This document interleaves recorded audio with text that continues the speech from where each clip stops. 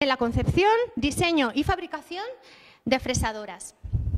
Asimismo, preside Innovia Press Holding S.A. y sus empresas dependientes. Ha sido consejero de ICEX, presidente del Comité Europeo de Fabricantes de Máquina de Herramienta y presidente de la Federación de Metal de Burgos, así como presidente de APD en Castilla y León. Además, actualmente es miembro del Consejo Asesor de Keisha Bank en Castilla y León. Es un placer poder tenerte hoy en nuestro curso. Muchísimas gracias. Yo te ayudaré con la presentación y, bueno, al final habrá un espacio de comentarios y preguntas. Muchas gracias. Bueno, muchas gracias.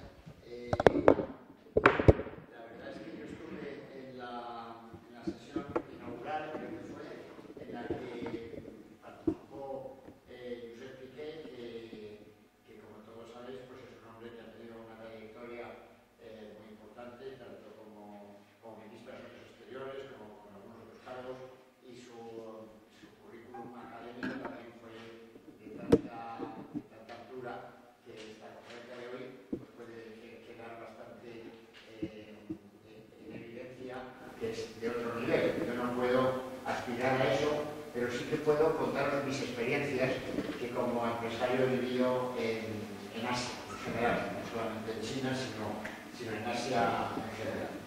Y eso es lo que voy a intentar trasladaros hoy, por si alguna de esas experiencias os puede servir de algo.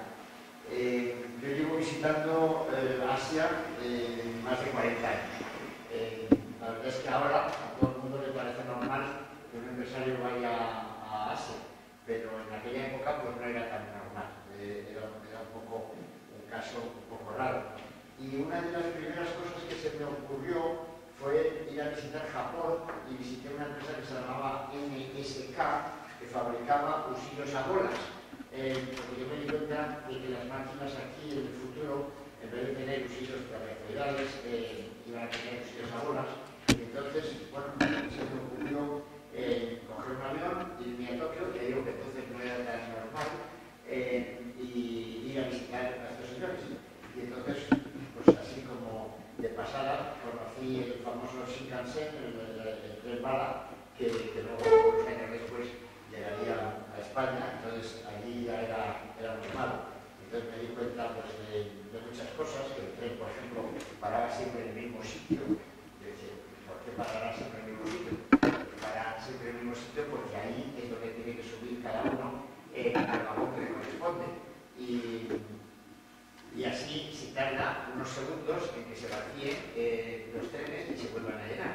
Mientras que aquí, como los trenes paran donde les da, pues se tarda mucho, se tardan 5 minutos en hacer una parada de alta velocidad en cualquier sitio. A mí me parece que es muy difícil. Pero bueno, fui a visitar el NSK y les fui a proponer que hiciésemos una joint venture en España para hacer cuchillos a bolas para Europa.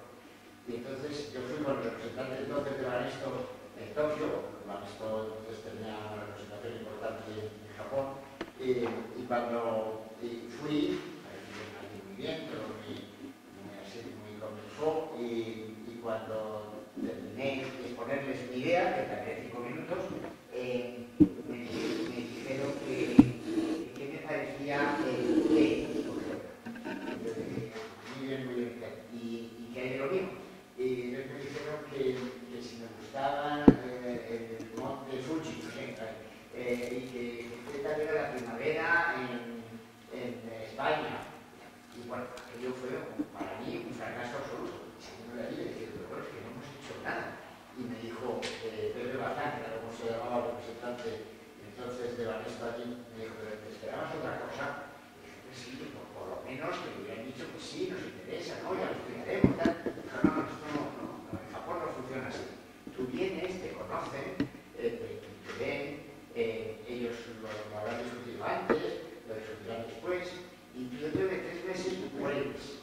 Y entonces vuelves a demostrar tu interés y necesitas cariño, ellos necesitan considerar tu empresa, lo discutirán internamente. Y luego, 3 o 4 meses más tarde, vuelves de nuevo. Pues claro, montar una joint venture en Europa no es una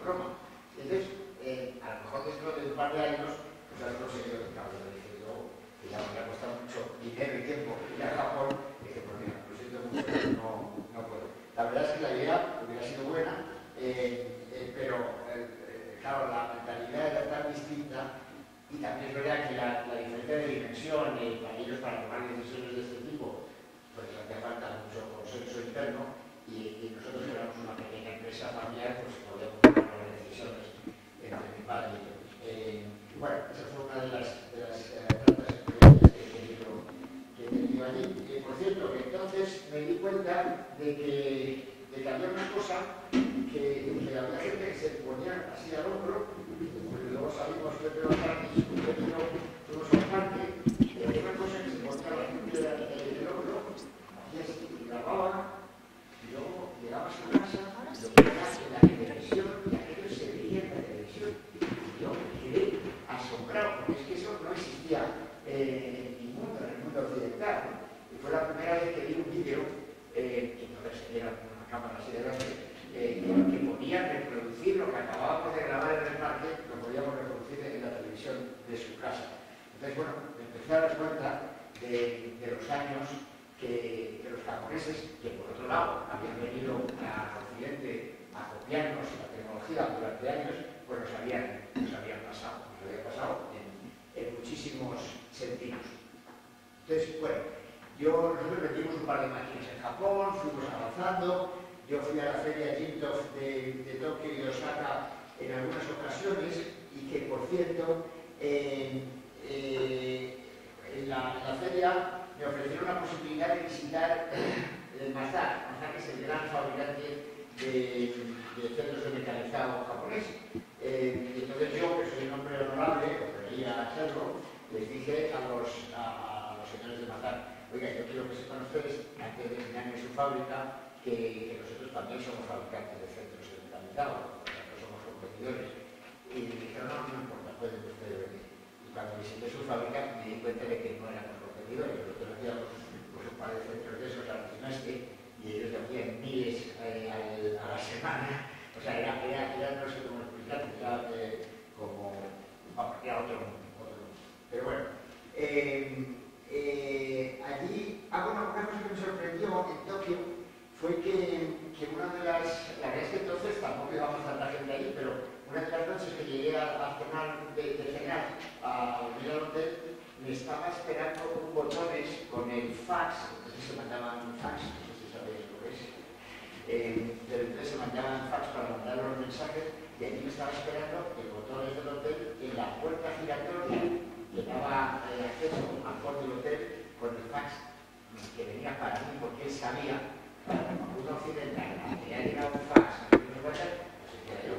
Entonces, allí me estaba esperando el hombre con el fax de la bandeja.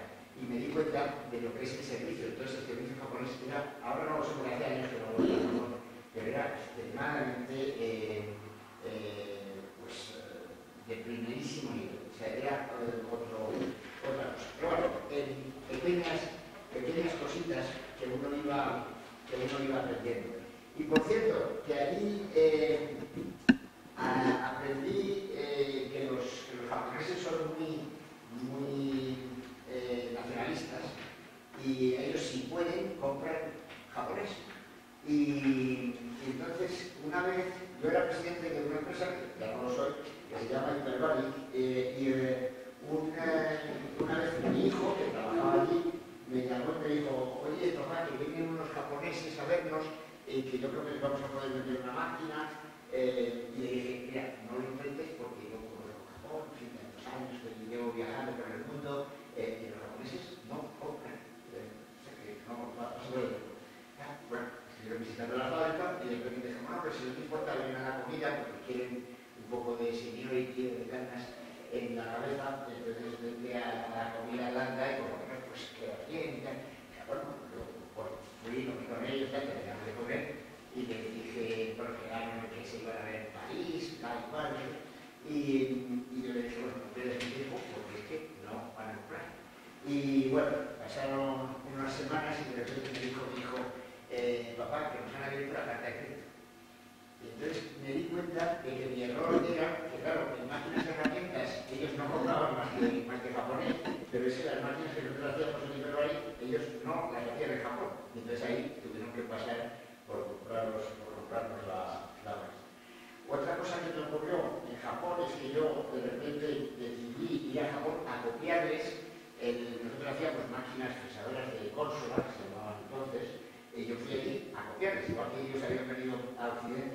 vez a copiarnos, pues yo dije, voy a ir a la feria, a los chitos, a copiarles a ellos. Y que fui y me encontré con que era que copiar, porque es que ellos no hacían fresadoras de corso. Eso lo habían desechado, superado. Ellos hacían fresadoras de pórtico, que llamamos. Y entonces volví, volví con esa idea. Y entonces les dije aquí a mis ingenieros, les dije, yo no, aquí no he visto nada que copiar a los japoneses, pero sí que me he dado cuenta de que ellos hacen fresadoras de pórtico, este es el futuro, y tenemos que hacer fresadoras de pórtico nosotros, de las características y tal.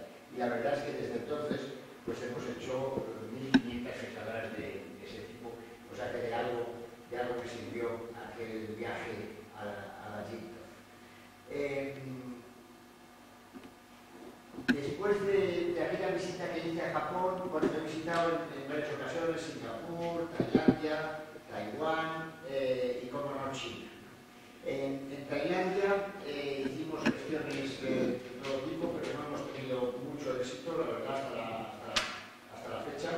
Hemos participado en la Expotencia. La Expotencia era una iniciativa que no estaba mal, organizada por el ICES y el Ministerio de Comercio Español, que eran todos los productos técnicos españoles, se agrupaban y se llevaban a algún lugar del mundo donde se consideraba que la empresa española podía tener futuro y tal. Entonces tuvimos una en Pekín y otra en Bangkok. Y bueno, pues ahí hicimos lo que pudimos.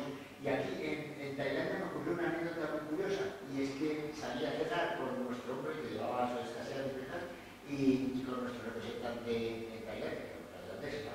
Y entonces de repente pasaron unas tailandesas muy buenas por allí y le dije yo hay que buscarle una novia a este que por ahí tienes, a nuestro hombre del sudeste asiático y tal, para que se case.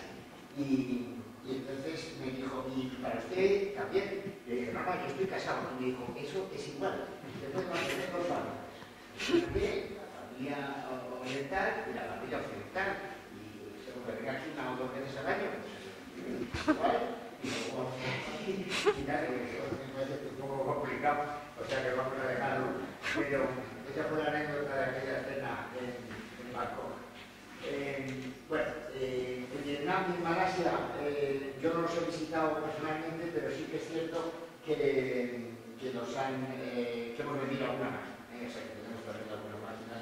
Vietnam es un país que está teniendo un desarrollo importante. Y es un país que, como decía Piqué el otro día, pues es un país que ha derrotado a las grandes potencias mundiales en las últimas décadas, ¿no? O sea que ha derrotado, por lo menos ha frenado la invasión, ¿no? En el caso de Estados Unidos fue una derrota en toda regla, ¿no? Bueno, en Corea, a Corea fui hace como 25 años y últimamente pues se retomó el tema de los interés por Corea. Habíamos vendido alguna máquina aquí para el sector aeronáutico y tal, y de repente hubo una empresa, puedo decir el nombre, que se llama Doosan. Doosan es uno de los grandes conglomerados japoneses. En Japón hay mucha pyme y luego hay 5 o 6 grandes grupos industriales que lo copan todo. Samsung es uno de ellos y tal, y bueno, en este caso Doosan era otro. Y estos se nos dirigieron porque nos pedían querían tomar una participación en Nicolás Correa y hacer una alianza estratégica con nosotros. Entonces estuvimos 2 años negociando aquello. Yo creo que se gastaron muchísimo más en asesores de lo que les costó la participación en Nicolás Correa, porque estaban el 10% de Nicolás Correa, hicimos un puesto de consejo y firmamos el acuerdo y todo muy bien. Vamos, después de 2 años de calvario, porque abogados coreanos, abogados de Vietnam y la due diligence, bueno, todo lo que queráis y más, y fue larguísima la negociación y ya digo, muy asesorada por su parte, pero yo creo que fue un error, porque es que luego, cuando tomamos la participación, nos dimos cuenta de que ellos en realidad lo que querían era absorber nuestra tecnología. Entonces quedaréis muy sorprendidos, porque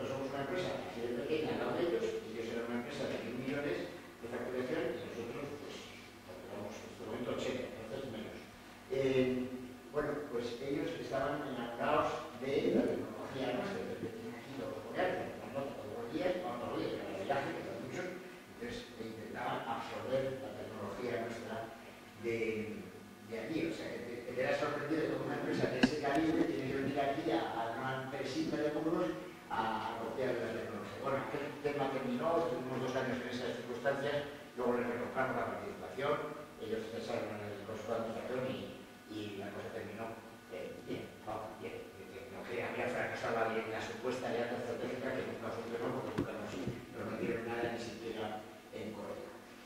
También visité Taiwán en su momento, en épocas muy distintas a las actuales. Taiwán era un país o un territorio, una provincia, no sé cómo le llaman los chinos, no le llaman país, porque dentro de la mentalidad china, Taiwán sigue siendo parte del territorio chino. Pero vamos, les visité en su momento, hemos hecho gestiones y en este momento es posible que vendamos a Taiwán. Pero Taiwán es una empresa, es un país muy experto en la fabricación de máquinas y herramientas, o sea que nos será también muy difícil venderles, a no ser, de nuevo, que hagamos cosas que ellos no hagan. Entonces sí, pues las tendrán que importar o de Japón, o de la propia China, o nuestras.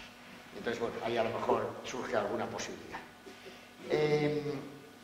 Y bueno, dicho todo esto respecto a distintas experiencias mías en China, en visitas a Asia en general, quiero comentar algo que dijo Piqué el otro día que me sorprendió y que tomé nota, que la pugna con Estados Unidos, entre China y Estados Unidos en este momento, es más bien tecnológica que comercial.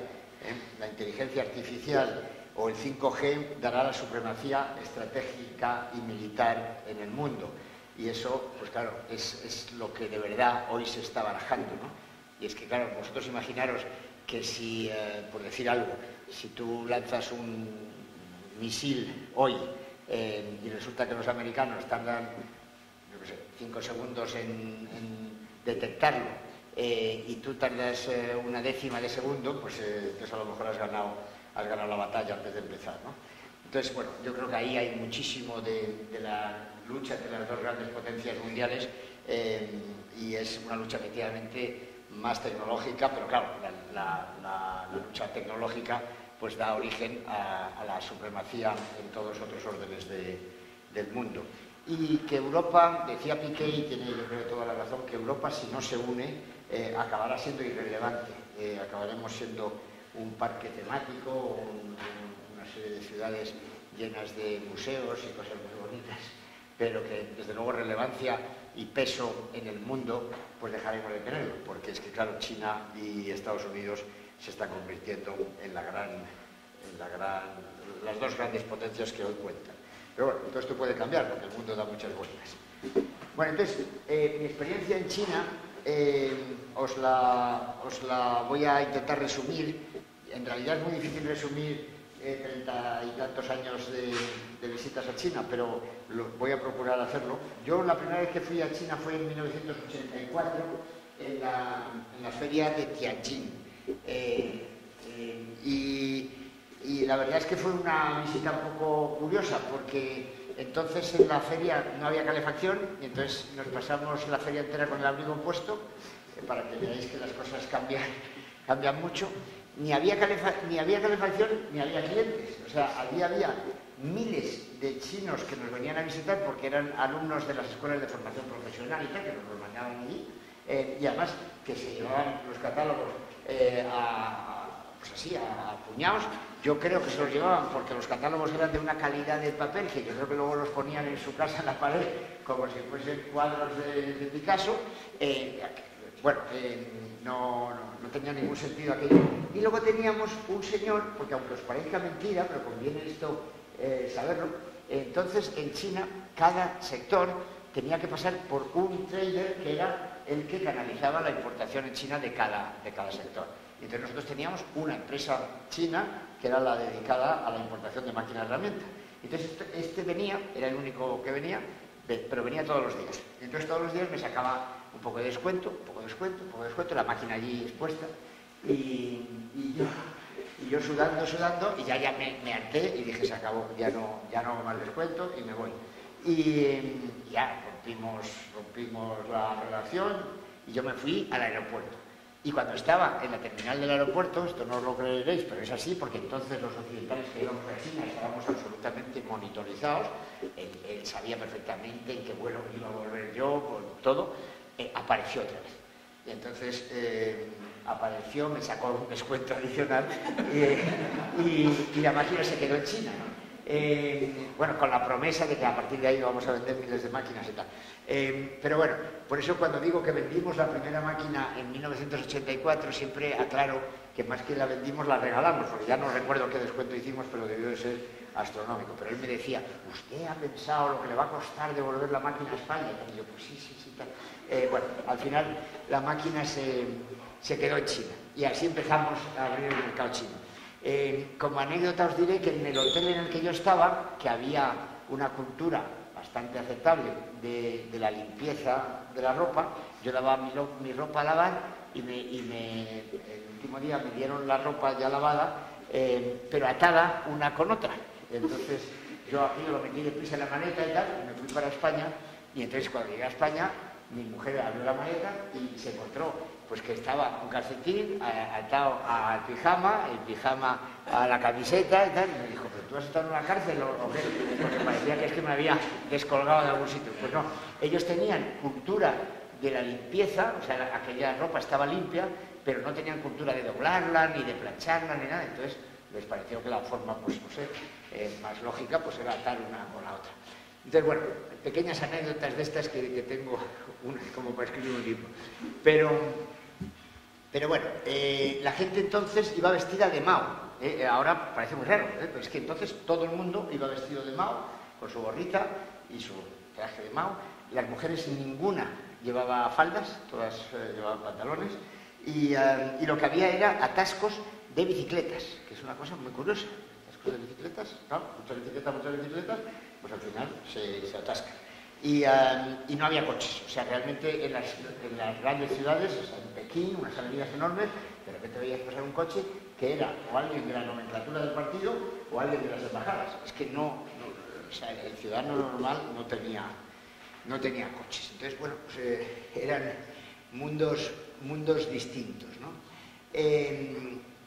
Bueno, la verdad es que yo he tenido el privilegio de vivir la transformación de un país que era, si se me permite, un país medieval, porque en muchas cosas era un país medieval, a ser la segunda potencia económica del mundo. Entonces yo creo que esta es la gran transformación y el gran hito. Es que esto no es que... o sea, lo que más me ha conmovido no es que esto se haya producido, sino a la velocidad que se ha producido. Porque esto a lo largo de la historia, pues a veces estos cambios han ocurrido entre unos países, otros, unos continentes y otros. Lo rarísimo es que esto haya ocurrido en una generación. O sea, China era un país que prácticamente no contaba en el concierto internacional hace 40 años y hoy es la segunda potencia económica del mundo y se atreve a echarle el pulso a Estados Unidos. O sea que esto... fijaros cómo serían entonces las relaciones laborales en China, al principio luego todo ha ido evolucionando, que yo visité una fábrica en China y le dije al empresario, ¿y aquí cómo hace usted y tal para coger al personal y tal? Y me dijo, yo los primeros que llegan por la mañana. Y dije, pues qué curioso y tal. Y me dijo, sí, y hay algunos que tienen tanto interés que se quedan aquí a dormir, y entonces así están los primeros. Y entonces me dijo, ese que ve usted ahí en la grúa, ese ha dormido ahí en la grúa para al día siguiente pues tener ya el puesto de trabajo allí asegurado, ¿no? Bueno, son cosas que hoy pues la gente se asombraría, ¿no? De hecho, hoy no ocurrirán estas cosas en China, o a lo mejor en alguna zona recóndita del país, pero que yo las he vivido y que entonces pues se consideraban poco menos que normal. De todas formas, estas cosas, bueno, pues nos sirvieron. Bueno, en el aeropuerto de Kunming, nosotros tenemos una joint venture hecha en Kunming, porque a mí me prometieron, por cierto, que teníamos que ir a Kunming, todavía no sé muy bien por qué, así, porque el gobierno local nos iba a dar muchas ayudas y tal igual, no nos dieron nada, pero que teníamos que ir a Kunming. Y entonces montamos la joint venture en Kunming y allí compramos una parcela y construimos nuestra fábrica allí en Kunming. Y Y cuando estábamos en esas... me decían, cada vez que yo iba, me decían que estaban construyendo un aeropuerto nuevo, porque el aeropuerto de Kunming era bastante cutre. Y yo decía, pues bueno, yo siempre llegaba y siempre llegaba al mismo aeropuerto, que era muy pobre. Y de repente llego una vez y ¡pum!, tomamos tierra en el nuevo aeropuerto. Me bajo del avión, donde había también un avión A380, como sabéis es el avión más grande que se hace comercial, allí estaba ya funcionando. Y bueno, allí tomó tierra, salgo del aeropuerto y dije yo, estos chinos están locos, han hecho aquí un aeropuerto que es que parece pues la T4, tal. Cuando antes tenían un aeropuerto que era como el de Jerez. Y bueno, pues lo curioso no es que hicieran eso, sino que es que estuve allí pues una semana y a la semana cuando me fui el aeropuerto estaba lleno. O sea, China ha hecho unas infraestructuras impresionantes, pero es que además esas infraestructuras tienen uso. O sea, es que la gente las usa por dos razones. Una, porque tienen mucha población para usar las infraestructuras de alta población, y otra porque tiene un nivel de vida que ya se lo permite. Al principio en China viajábamos, en los aviones y tal, viajábamos cuatro raros. Ahora es que toda la población china se mueve y se mueve muchísimo. Entonces, bueno, en este momento nosotros, desde entonces hemos vendido en China 450 máquinas. Tenemos esta joint venture en Pekín, en Kunming, y tenemos una oficina en Shanghái que el año pasado renovamos y tal, donde tenemos 22 personas en este momento y un par de expatriados que se ocupan de llevarla. Y bueno, pues seguimos luchando ahí para conseguir que el mercado siga siendo lo que es en la actualidad para nosotros, que es el primer mercado del mundo. Y ahora os voy a contar un par de experiencias con clientes nuestros chinos. Yo fui a visitar a un cliente chino que nos había comprado algunas máquinas y fui, le visité, pues era un cliente normal, como tantos otros de nuestro sector, que son pequeños empresarios. Le visité y tal, y le dije, pues qué bonito está esto y tal, esas cosas que se dice, que bien tiene usted organizada la producción y tal. Y me dijo, pues ahora le voy a enseñar lo que voy a hacer. Me monta en su coche, me lleva pues a 70 kilómetros, nos bajamos allí, un descampado, nos llenamos de barro y tal, y me dice, ¿ve usted esto? Aquí voy a hacer una fundición. Y digo, pues qué bien y tal. Y aquí voy a hacer una fábrica donde voy a poner sus máquinas, porque las piezas estas que voy a fundir, con sus máquinas las voy a mecanizar. Y aquí, donde va el río, voy a hacer un desvío del río. Vosotros que estáis sentados y que sois occidentales, la mayoría, os parecerá imposible, ¿no? Porque esto en Europa harían falta generaciones enteras y así todo no se conseguiría desviar el río. Bueno, pues yo me monté en el coche lleno de barro y pensé, ya le ha dado otra chinada, que esto no se hará nunca y tal y cual. Bueno, pues no hace falta que os diga que todo eso es una realidad. La fundición funciona, nos han comprado desde entonces 20 millones de euros de máquinas, las máquinas están mecanizando las piezas que funden y el río está desviado. Entonces, ellos han desviado el río, pero desde ahí es donde cargan las piezas que mecanizan para los grandes aerogeneradores mundiales. Ellos se han convertido en uno de los grandes proveedores de los aerogeneradores eólicos y desde ahí las mandan al puerto de Shanghái y desde ahí al resto del mundo. O sea que este tipo de cosas que dices, bueno, no es posible que sea esto... o sea, no hay quien se crea que esto sea realizable. Bueno, pues los chinos sí que lo hacen, ¿no? Y otro caso que me ha sorprendido muchísimo es el de un cliente que visité y que era un constructor inmobiliario. Pues imaginaros, un constructor inmobiliario al que se le había caído una grúa. Entonces, ¿qué haces en Occidente si te cae una grúa? Pues cambias de proveedor de grúa, ¿no? Porque claro, estás construyendo un edificio, si te cae la grúa, cambias de proveedor de grúa. En China no. A que era un constructor inmobiliario, se le ocurrió montar una fábrica de grúas, ¿no? La grúa no funciona, entonces en vez de cambiar de proveedor de grúas, pues montas una fábrica. Entonces él hizo una fábrica de grúas y así con eso pues ya se montó una fundición también y ahora mecaniza piezas fundidas por él para máquinas de herramienta primero y luego para los aerogeneradores también. La fundición tiene 250.000 toneladas de producción anual y se ha convertido en el proveedor clave de los grandes fabricantes de aerogeneradores, de Vestas, Siemens y tal en el mundo. Bueno, un tío que era un constructor inmobiliario. Bueno, esto es China. Bueno, entonces, después de contaros todas estas anécdotas, os voy a leer unas reflexiones que he encontrado yo en mis memorias, porque además como mis memorias no las leerá nadie, pues las leo yo y os las cuento a vosotros. Que las escribí en el año 2010, ¿no? Y que dice lo siguiente. Volvía yo de China y puse: empezaré por decir que si Estados Unidos me había parecido siempre el país de los contrastes, nada que ver con China. En China se pueden ver los rascacielos más impresionantes y a pocas manzanas unas chozas que yo creo que no tienen ni agua corriente. Acaban de hacer las pruebas del último tren de alta velocidad, fabricado en China, y ha alcanzado los 486 kilómetros por hora. Sin embargo, se ven también motocarros e incluso caballos y otros animales tirando de carros por cualquier carretera secundaria, muchas veces en dirección contraria.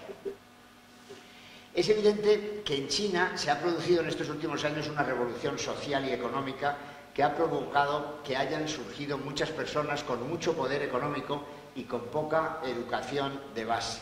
Eso hace que a veces se pueda uno encontrar, como yo en este viaje, a gente como el director general de Yatai, que fue una empresa que yo visité en ese viaje, que tiene un Bentley de mucho cuidado, de serie limitada, por supuesto, que para la circulación, y sin embargo no sabe comportarse mínimamente bien para los estándares europeos. Y aquí tengo una anécdota, y es que una vez vino nuestro hombre en China y me dijo: señor Correa, usted tiene que cambiar de coche. Y le dije: ¿por qué? Y dijo: porque es que usted no puede tener, yo tenía un Subaru entonces, usted no puede tener ese coche porque es que mis clientes es que se vienen abajo de pensar que usted, que es el presidente de una empresa europea occidental de alta tecnología, tiene usted esta birria de coche. Y le dije: pues le voy a proponer un acuerdo. La empresa no está para comprar coches nuevos al presidente, o sea que cuando usted me avisa cuando vaya a venir con uno de estos clientes así tan exigentes, yo esos 2 o 3 días alquilo lo que usted quiera, alquilo si quiere un Rolls, les llevo y tal, y luego cuando se vayan devolvemos el Rolls y se acabó, ¿no? Y así con eso superamos el tema. Ahora, gracias a Dios, he cambiado de coche, ahora supongo que le parecerá más normal. Pero bueno, quiero decir que ellos tienen un afán, los chinos en general, como casi todos, si me lo permiten, como casi todos los nuevos ricos, tienen un afán de demostrar, de hacer el show-off, de demostrar que son ricos de verdad, ¿no? Y que además son más ricos que tú. Y en ese sentido tuve un día aquí a un cliente chino que había estado antes en Madrid y me dijo: ayer estuve de shopping. Y le dije: ¿ah, sí? ¿Y qué...? Y bueno, yo como diciendo, ¿y a mí qué, no? Y entonces me enseña los zapatos y me dice: mire, y eran unos zapatos como de, no sé si eran de cocodrilo o de serpiente, yo qué sé. Y entonces ya la última parte ya de su discurso era: me costaron 10.000 euros, porque es que ellos tienen que decir lo que y también un día cenando en China, me dice nuestro hombre allí, que había pedido ya para todos, me dice: he pedido estas cosas que son muy caras, para demostrarme que estaba quedando bien con nuestros clientes. O sea que hay todavía esa cultura de que hay que hacer demostración de que eres un hombre que tienes posibilidades económicas, ¿no? Yo una vez cometí el gran error de llevarles a mi casa a un grupo de chinos, porque me pareció que era algo así como muy acogedor y tal, y les llevé a mi casa. Y luego pensé que era un error enorme, porque mi casa es una casa normal, además de dimensiones europeas y tal. Y yo creo que ellos se esperaban como una especie de palacio lleno de dorados y o sea que yo creo que nada, entonces no lo he vuelto a hacer, eso descartado. Bueno, sigo. Hace 5 años su PIB era la mitad que el de Japón, esto era 2010, y este año le ha superado. Si siguen creciendo al 9%, que era lo que crecían entonces, anual, como predicen los expertos, acabará superando a los Estados Unidos. La única duda es cuándo. Los chinos no tienen ninguna sensación de lealtad, ni a los socios ni a los proveedores. Esto también hay que saberlo, ¿eh? O sea, un chino puede ser tu cliente hoy y haberlo sido, como estos otros que nos han comprado ya 20 millones de euros de máquinas durante los últimos años, y de repente, no sabes por qué, dejan de serlo y se pasan a otro por razones que tú nunca llegas a entender, pero la sensación esa de lealtad, de hombre, este en algún momento me ayudó, no sé, se portó bien conmigo y tal, eso sirve para lo que sirve en ese momento y ahí termina la historia. El tema del win-win, yo siempre digo que los chinos el win-win lo entienden, en vez de win-win, win-win, ya me entendéis. Y por cierto que yo cuando hago presentaciones sobre mi experiencia en China, en este caso no lo he hecho, pero normalmente pongo un coche con las luces largas. Y entonces cuento que una vez iba con nuestro hombre allí en China y nos cruzábamos con un coche que venía con las luces largas y digo, ¿aquel viene con las luces largas? Y me dijo, sí, es que a él no le molesta. Y entonces es que es una buena definición de los chinos, ¿no? O sea, efectivamente, que va con las luces largas, pues ve mejor, y a ti que te vayan dando. O sea que, bueno, son cositas que te van demostrando, pues, cómo es cada una. No sé si estoy haciendo una caricatura de China, pero bueno, un poco mi experiencia. Así todo, yo respeto mucho, y como he dicho, China hay que tenerlo muy en cuenta. Para terminar ya la caricatura, nosotros tuvimos aquí un hombre aprendiendo, cuando montamos la joint venture allí, tuvimos a un chino aprendiendo aquí el montaje de nuestras máquinas durante un año y cuando se fue al día siguiente. O sea, no es que esperase una semana, un mes, un año y ya se fuese. No, yo creo que él lo tenía todo programado. Él dijo, yo me voy a España, aprendo todo esto y ya tendría hablado con algún fabricante chino de fresadoras. Y entonces, al día siguiente se fue. No teníamos más que su dirección de correo electrónico y aquí perdimos todo el tiempo enseñándole todo eso y esa tecnología pues voló. O sea que así es lo de las luces largas, ¿no? Es que a él no le molestaba. Bueno, sigo. Comida china. En China se come de todo. Yo he comido desde avispas hasta pene de ciervo. Para si alguien quiere vivir experiencias, pues aquí tiene una. Y en orden distinto al nuestro. Es frecuente tomar cosas dulces durante la comida y terminar con una sopa o con noodles o arroz blanco. Lo importante es estar abierto a nuevos sabores y perfumes que nunca hemos probado y a comer cosas que nunca hemos comido, pero que en ningún sitio está escrito que no se puedan o deban comer. ¿O es que alguien ha establecido que las angulas, las almejas, los percebes, los sesos, las criadillas, las patas de cerdo, la lengua, la morcilla, los riñones, etcétera, que a simple vista no son muy atractivas, que se diga, son estupendas, y las serpientes y las avispas no? Entonces, bueno, quiero decir que hay que cambiar la mentalidad si uno quiere ir a China y, bueno, y acostumbrarse a que ahí se comen otras cosas. En fin, que mi recomendación es ir a China con la mente abierta, no preguntar lo que es cada cosa por si acaso y disfrutar de los nuevos sabores. Yo eso, la verdad es que lo de no preguntar lo hago siempre. Yo como lo que me gusta, lo como más, lo que no me gusta como menos, pero no empiezo a preguntar qué es esto porque luego me pasan cosas como esas, ¿no? Que me dicen, pues eso, pene de cero. Hay algunas comidas muy picantes, especialmente en algunas provincias como Sichuan o Yunnan. Yo recomiendo, ante la duda, pedir la comida bula, que quiere decir no picante, por si acaso. Los chinos comen siempre con palillos, pero no está mal visto que los occidentales pidan cubiertos. Lo que pasa es que yo creo que la comida china no sabe igual con tenedor y que en algunos sitios solo hay palillos, o sea que donde solo hay palillos, pues no te queda más remedio que comer con palillos. Si os invita un chino, lo normal es que él pida la comida sin preguntar lo que queréis y sin que ni siquiera os enseñen la carta, que por otra parte a veces está solo en chino.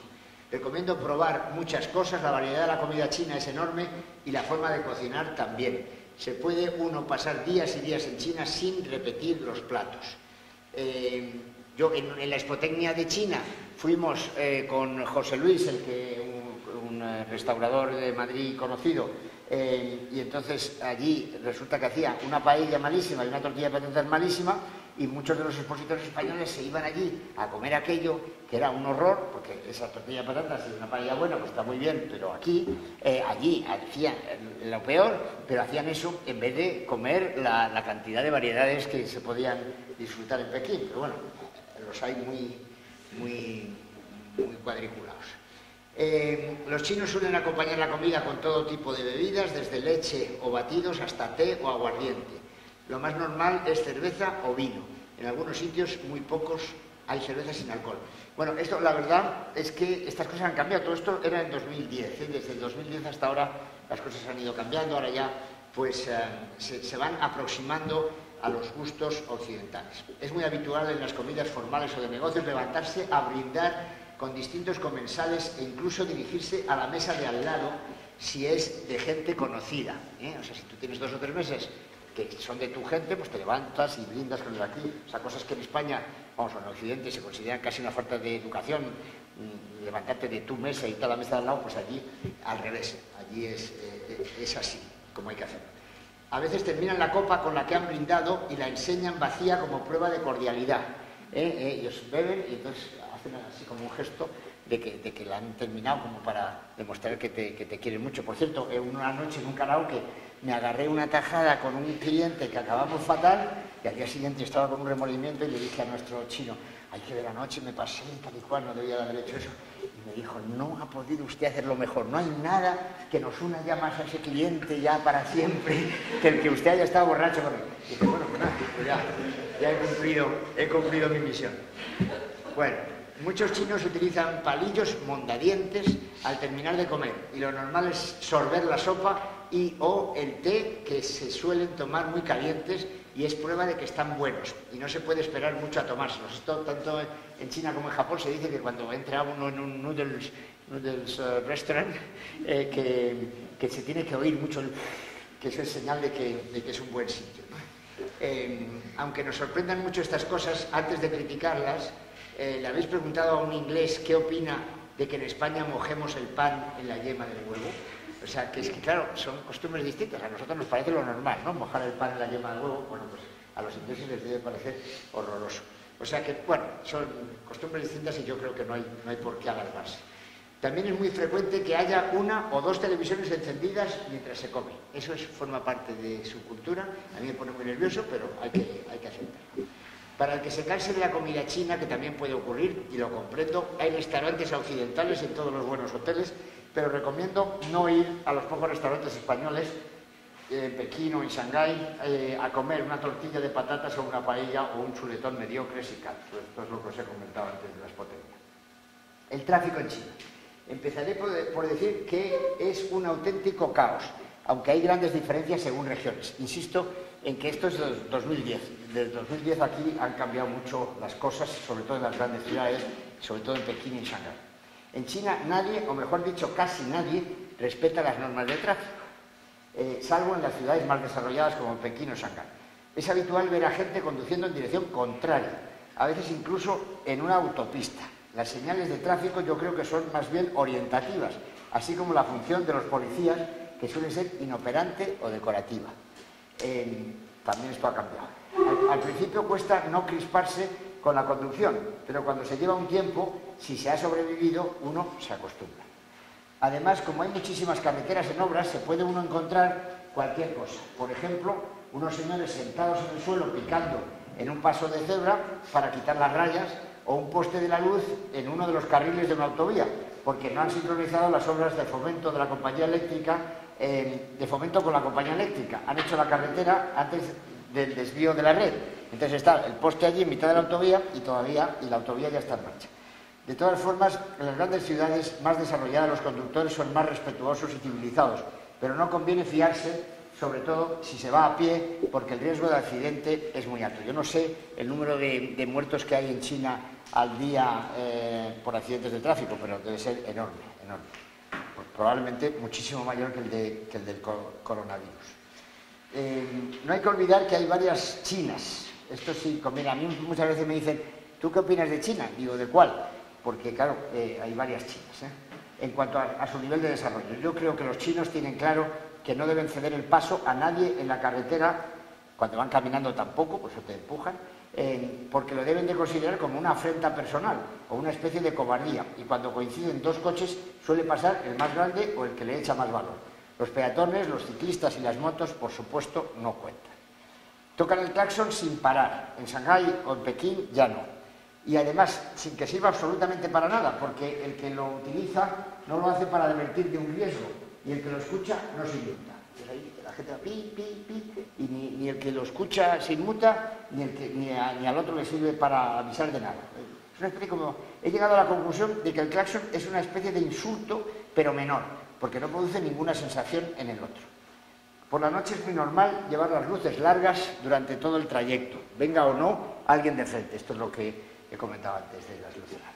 Yo recomiendo no ir pendiente del tráfico, porque si no es imposible relajarse y disfrutar. Rotondas.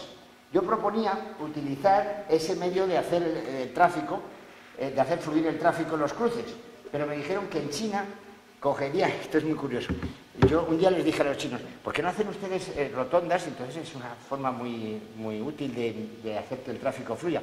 Y me dijeron, no, porque es que en China, si la rotonda es así y uno viene por aquí y tiene que irse por esta, lo que harían sería, tenderían a meterse por mitad de la rotonda en dirección contraria. Y dije, vale, pues nada, lo dejamos. Bueno, cogerían el camino más corto. Propuse también hacer una campaña en los medios de comunicación de respeto a las normas de tráfico, pero me dijeron que en China o se impone a la fuerza o no sirve para nada. De hecho, os voy a dar otro ejemplo. En China, por ejemplo, ahora hay una tolerancia cero con el alcohol. Antes salía la gente borracha perdida de los karaokes, cogía su coche, y ahora si tienes algo de alcohol te vas a la cárcel. O sea, los chinos son así. Ellos han querido acabar con eso y han acabado así, de esta manera.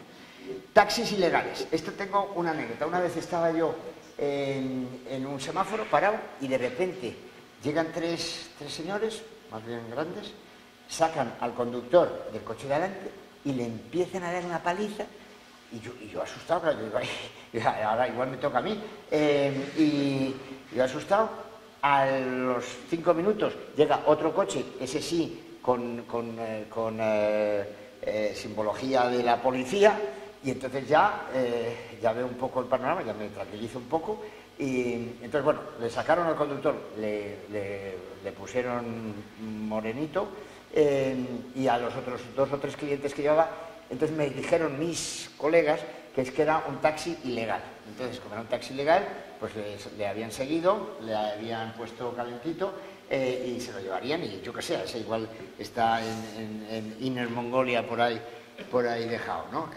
Unos años. Pero bueno, el caso es que allí son así las cosas, o sea, allí también la gente hace lo que le da la gana, pero si te pillan, la pagas, Lo de que se han vuelto muy estrictos con el alcohol es evidente. En Shanghái, por cierto, en Shanghái creo que en otros sitios también, pero en Shanghái lo he visto, te vigilan tu comportamiento cívico. Entonces, si tú, por ejemplo, te saltas un semáforo andando en un momento en el que tu semáforo está en rojo, pues te sacan una foto. Entonces, eso les sirve para identificarte y entonces luego te hacen una calificación como ciudadano. Y entonces, si eres buen ciudadano, pues vas ganando puntos, y si eres mal ciudadano, los vas perdiendo. Y entonces, no sé qué consecuencias tiene eso, porque no sé si te multan o no, pero vas ganando o perdiendo puntos en cuanto a tu comportamiento cívico. Pero fijaros que aquí no podemos sacar una foto. Vamos, a mí aquí mismo no se me ocurre sacar una foto, a vosotros, por el tema de la protección de datos y todo eso. Y en cambio en China te pueden sacar una foto cruzando una acera, pues a lo mejor con la persona que tú no querías que te sacase la foto, ¿no? Y bueno, pues allí todo sea porque el país siga creciendo. Bueno, modales en China. Todo esto eran mis reflexiones en 2010. Partamos de la base de que en China hay muchos ciudadanos que han llegado a las ciudades desde zonas rurales, muy poco desarrolladas, y que por lo tanto su origen y su nivel de educación es muy bajo, aunque tengan un coche fantástico a veces. En general los chinos no son muy amables y les falta el servilismo, bueno, hay excepciones, y les falta el servilismo de algunos países asiáticos como Tailandia o Filipinas y la formalidad de los japoneses, ¿no? O sea que eso es muy distinto. En China es muy normal escupir, o por lo menos lo era, en las grandes ciudades menos, y el tono en el que se habla es muy alto. A veces parece que el que habla está enfadado, pero no siempre es así. Eso a mí me pasó una vez, no sé dónde era, en otro país, que había un chino gritando en el hall del hotel Y pensé, este está enfadado y tal. Y luego me di cuenta que no, que es que estaba hablando así, que es su forma de comunicarse. Bueno, fuman como cosacos y hay muy pocas zonas donde esté prohibido fumar. Si pides un pitillo en la mesa, es normal que te lo tiren en vez de dártelo en la mano. Así, forma parte de su forma. Los chinos, cuando ven una cola, tienden a no respetarla y colarse. Menos mal que con la misma facilidad con que unos se cuelan, otros a veces les pegan 2 gritos y les hacen volverse para atrás. Todo esto sin que nadie se inmute. Esto forma parte también de su cultura. Y de que ellos tienen una cultura de que si cuela, vale, y yo cojo antes el taxi que tú y se acabó. Los chinos no suelen saludar al que no conocen. Por ejemplo, al entrar en el ascensor, ni dejan pasar por delante a las señoras o a las personas mayores. Esto lo escribí en 2010, ahora no sé si lo debería de escribir. Para compensar, todos los chinos cuando entran en el ascensor se preocupan de dar al botón de cierre de las puertas. Yo creo que porque les parece que están perdiendo el tiempo durante esos segundos, ¿no? O sea, un chino que entra en un ascensor, pum, tú esperas a que se cierren las puertas por sí solos. No, pues ellos quieren ganar el tiempo. Se me está acabando la batería, o sea que me voy a dar prisa. En las tarjetas de un hombre de negocios siempre figura su teléfono móvil y no se considera mala educación llamarle fuera de horas de trabajo. Esto es muy importante. Nosotros nos cuesta dar el móvil. Pues ellos te lo dan como la cosa más normal porque business is business por encima de todo. Por cierto, que allí si no tienes tarjeta no eres nadie. Si vais a China y os quedáis sin tarjeta, bueno, si vais de trabajo y os quedáis sin tarjeta, más vale que os imprimáis una tarjeta o algo, porque si no, no podéis ir a una reunión de trabajo. Tienen gran facilidad para dormirse en cualquier lugar o circunstancia, como en el metro, en la oficina, en el avión o incluso en el ascensor. Menos mal que lo hacen discretamente y durante poco rato, y por lo menos no suelen roncar.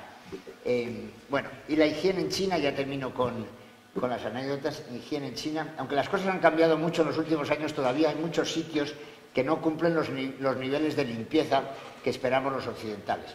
Son especialmente desaconsejables los cuartos de baño públicos, en los que además hay que llevar el papel higiénico porque no suele haber papel higiénico, o por lo menos no había. Tampoco es recomendable asomarse a la cocina de los restaurantes, ojos que no ven. Algunos restaurantes de pequeñas ciudades o pueblos no son aconsejables, a no ser que se haya hecho la mili en cuerpos especiales. Mi recomendación es utilizar los cuartos de baño del hotel o los buenos restaurantes que suelen estar muy bien. Es un país bastante seguro, aunque con alguna excepción. A mí me robaron en un hotel, pero bueno, son cosas que pasan. Y bueno, y del SARS al coronavirus, porque es que a mí me tocó vivir lo del SARS y tengo también allí. Yo fui a una feria y se había declarado la emergencia de la epidemia del SARS entonces, que creo que fue en 2003 o por ahí. Y yo fui a la feria porque me pareció que era mi obligación, tengo ahí mis fotos con mi mascarilla y con todo, y allí había pues había gente y otros stands no había, pero lo curioso es que bueno, se corrió la voz en la feria de que se había muerto un expositor, entonces claro, nos empezó a entrar a todos un poco el canguelo. Yo aguanté toda la feria y el último día cogí ya y me fui al aeropuerto. Y cuando cogí el autobusito que me llevaba del Hotel Kempinski en Pekín al aeropuerto, el conductor, íbamos él y yo solos, y el conductor se puso a toser. Y entonces yo me fui desde el Hotel Kempinski en el centro de Pekín al aeropuerto con la cabeza afuera así, porque yo pensé, a ver si ahora en el último viaje me va a pegar el SARS. Bueno, evidentemente no me lo pegó, y si me lo pegó lo superé porque aquí está. Bueno, conclusión. Es un país de contrastes que merece la pena conocer sin duda. Hay quien dice, y yo coincido con ellos, que la historia de este siglo se va a escribir desde China. Yo creo que nadie discute ya que va a ser la primera potencia económica mundial. Es un país con grandes desajustes sociales, como no puede ser de otra manera, al haber sufrido una transformación tan brutal en pocos años. Tiene sus problemas, pero ¿qué país no los tiene? A mí a veces me dicen, sí, pero oye, tal, no sé qué, en China hay he leído que hay algún desajuste con un sindicato, no sé. Y bueno, pues, y tú coge tu periódico de tu país y verás que también los tienes. Recomiendo mirarlo con objetividad. Ni todo es bueno ni todo es malo en China. Y desde luego lo que me parece un error es estar permanentemente comparándolo con Occidente. China es sencillamente un país distinto. que hace poco no contaba en el concierto internacional, que está conquistando el mundo por su riqueza industrial y economía en general. Se ha convertido en el taller del mundo, pero ojo, más del 30% de las joint ventures en China fracasan, o sea que hay que tener cuidado. El contubernio que nadie predijo que podría funcionar, que es una dictadura comunista con un capitalismo salvaje, resulta que no solo funciona, sino que ha proporcionado a los chinos el mayor periodo de crecimiento de su historia. O sea que esto, ya digo que parecía que todo el mundo hubiera dicho que no iba a funcionar, pues ha funcionado. Aquí tengo dos pinceladas sobre la India, que también supongo que entra dentro de... ¿Sí? ¿Terminar? Bueno. No, pues bueno, en India cuando fui yo a India eran 600 millones de habitantes y ahora mismo son 1.250 o por ahí aproximadamente, no sé ni si lo saben. Nosotros empezamos a vender en India, tenemos ya 75 máquinas suministradas en India y tenemos una filial en Pune que tiene ya pues una cierta experiencia, 10 años de experiencia. Estaba ahora allí en la inauguración, el 10º aniversario, y quiero comentar un tema que creo que tiene su trascendencia. En China no, en China hubo el primer atentado yihadista, en China fue precisamente en Kunming, donde nosotros tenemos la joint ventures. Hubo bastantes muertos en una estación de autobuses, pues unos yihadistas mataron a unos cuantos ciudadanos y se acabó, no ha habido más, y de esto hará como 10 o 15 años. En la India ocurre lo contrario, los musulmanes están aumentando su población a marchas forzadas, y el otro día la curiosidad es que cuando estábamos en el acto del 10º aniversario de nuestra filial en Pune, cuando estábamos allí en un hotel estupendo y al aire libre, de repente empezó el rezo, la llamada al rezo de los musulmanes, que no eran los nuestros, pero que entonces se oía en todo el barrio la llamada. Entonces están bastante preocupados en la India, porque en la India los musulmanes representan ya el 18% de su población. Bueno, pues entonces termino diciendo que la China cambió desde que Deng Xiaoping, creo que fue el que dijo hacerse rico es maravilloso, o algo así. Entonces, claro, los chinos que venían de la época de Mao y que pensaban pues, que el comunismo, todos iguales y tal igual, pues que eso era lo que había que hacer, pues de repente salió el líder, que era Deng Xiaoping, y les dijo, ser rico es maravilloso. Y ellos, que ya tenían algo en la sangre, se pusieron a ello y bueno, entre el mensaje del líder y ellos, que ya tenían el driver dentro del cuerpo para convertirse en empresarios, porque yo siempre pienso que el camarero que te está sirviendo la Coca-Cola está pensando, yo voy a montar un bar ahí enfrente y me voy a llevar a este de cliente, ¿no? O sea, ellos tienen esa gran mentalidad que yo creo que les ayuda mucho a ser grandes, a ser empresarios. Entonces, para terminar, voy a decir que el país funciona porque hay desde las instituciones públicas dos cosas: voluntad de hacer las cosas rápidamente y fondos públicos para ello. Y por eso, cuando alguien observa las infraestructuras chinas, se queda con la boca abierta, y para cerrársela hace falta que le aprieten así, porque si no, no la cierra.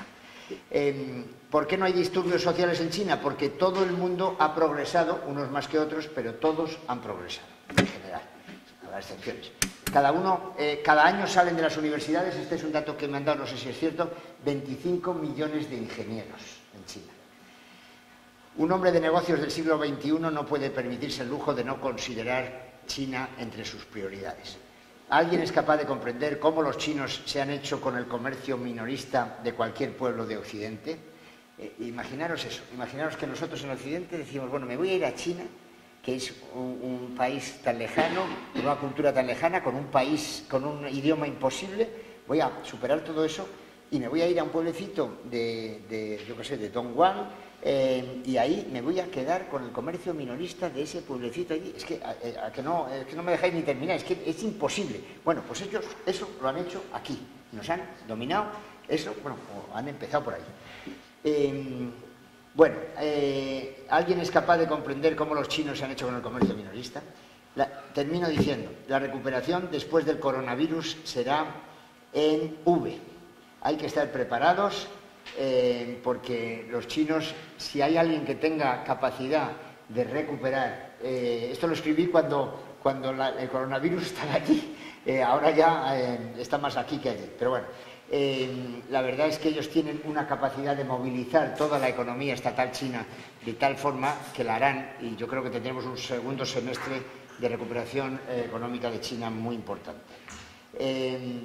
Y para terminar, os cuento que de la empresa esta que yo presidía, que se llamaba Hyperbaric, donde hacíamos máquinas de alta presión para eliminar las bacterias de los alimentos, resulta que de repente me dijeron, oye, que nos ha surgido un competidor chino que nos ha copiado la tecnología y hace ya máquinas y ha vendido la primera máquina en un cliente americano. Y dije yo, pues esto nos cruje, porque la habían vendido un 30% más barata que la nuestra.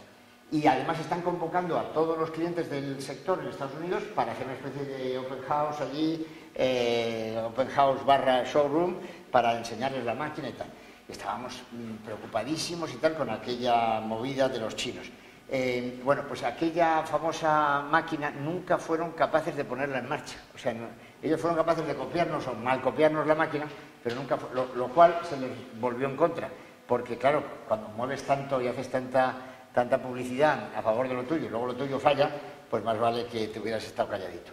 Entonces, bueno, a pesar de todo esto, y como dicen los grandes oradores, terminaré diciendo ¡viva China! Nada más, muchas gracias.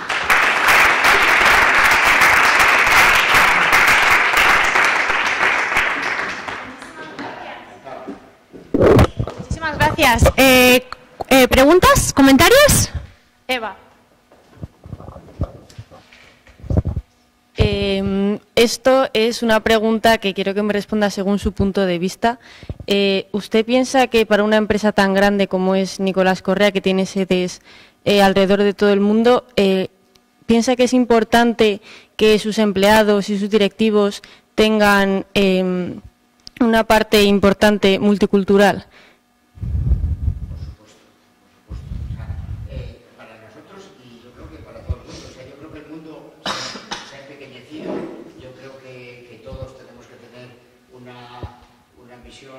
Multicultural, el mundo ya no es Colón y poco más, el mundo es el mundo y yo creo que los universitarios actuales tenéis que pensar que vuestro mercado laboral puede estar aquí o puede estar en Singapur, es más probable que vaya hacia allá que hacia otro lado, o sea que yo creo que sí. Lo que sí que os recomendaría es que profundizaseis a fondo en el bilingüismo con el inglés. O sea, yo creo que el ser bilingüe en inglés es un activo imprescindible para nuestra generación, y que los que hablamos inglés, pues un poco a trancas y barrancas, y hemos perdido mucho el tiempo aprendiendo varios idiomas, yo creo que si nos hubiéramos centrado solo en el inglés os hubiera venido mejor. Pero desde luego tiene una mentalidad multicultural, por supuesto, sin duda. Muchas gracias.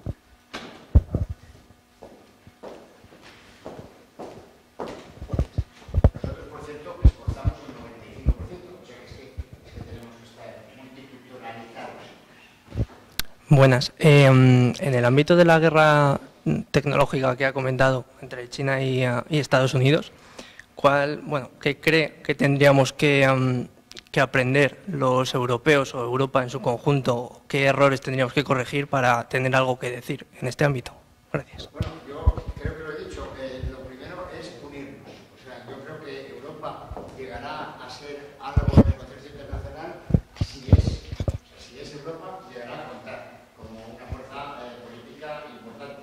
Si no nos unimos y si encima de no unirnos nos vamos autodisolviendo nosotros mismos y vamos creando países dentro de nuestros propios países, acabar en el concierto internacional no contaremos. O sea, España sola, por ejemplo, en el concierto internacional ya no contaría. Si encima se divide entre cuatro ya no digamos. Pero es que incluso Europa entera, si tiene una sola voz, contará en el mundo y podrá luchar contra esas grandes competencias que son Estados Unidos y China, básicamente, porque Japón también. No hay que olvidar que Japón sigue siendo la tercera potencia económica del mundo, o sea, que no es ninguna broma. Pero bueno, yo creo que España, Europa tiene la obligación de concentrarse, de tomar sus decisiones y de ejercer su fuerza, su peso en el mundo por esa vía. mayoría de la Unión. Para una última pregunta, porque es que tenemos que conectarnos con Skype y nos estamos quedando en Lituania. Vale, bueno, aparte de agradecerte la ponencia y las experiencias compartidas, simplemente una preguntita. Has comentado anteriormente que tenías una empresa de 22 trabajadores, me parece recordar, en el continente asiático, y me interesaba mucho saber cómo se integran allí, porque imagino que están viviendo en Asia y imagino que habrá gente española o gente europea. Me interesa mucho qué tal es la integración en el trabajo. Bueno, nosotros tenemos 2 expatriados españoles en Shanghái, en la oficina de Shanghái, y el resto son todos chinos. Y, hombre, hay una diferencia cultural importante. Tenemos un chino que es un poco la cabeza de todo el equipo chino, porque es un comercial muy bueno y que lleva con nosotros muchos años, pero nosotros, nuestra gente de confianza son 2 expatriados españoles que viven allí y que, pues, que tenemos contacto permanente y tal. El contacto entre ellos, pues yo creo que no es malo, sin embargo si no sale de aquí tenemos un problema, y es que allí no sé por qué las chicas chinas no se quedan mucho tiempo en la oficina. Hay mucha rotación de empleadas chinas dentro de esta pequeña empresa de 22. Entonces eso lo tenemos que mejorar, porque se ve que hacemos algo mal en ese sentido. Pero vamos, en general tenemos nuestros problemas, pero vamos, ya tenemos una experiencia bastante grande en nuestra filial en China, la filial comercial y asistencia técnica, y bueno, funciona razonablemente bien. ¿Le puedo preguntar? Sí. ¿Dónde estudió el director de la oficina de Shanghái? El director de la oficina de Shanghái estudió en esta universidad. Sí.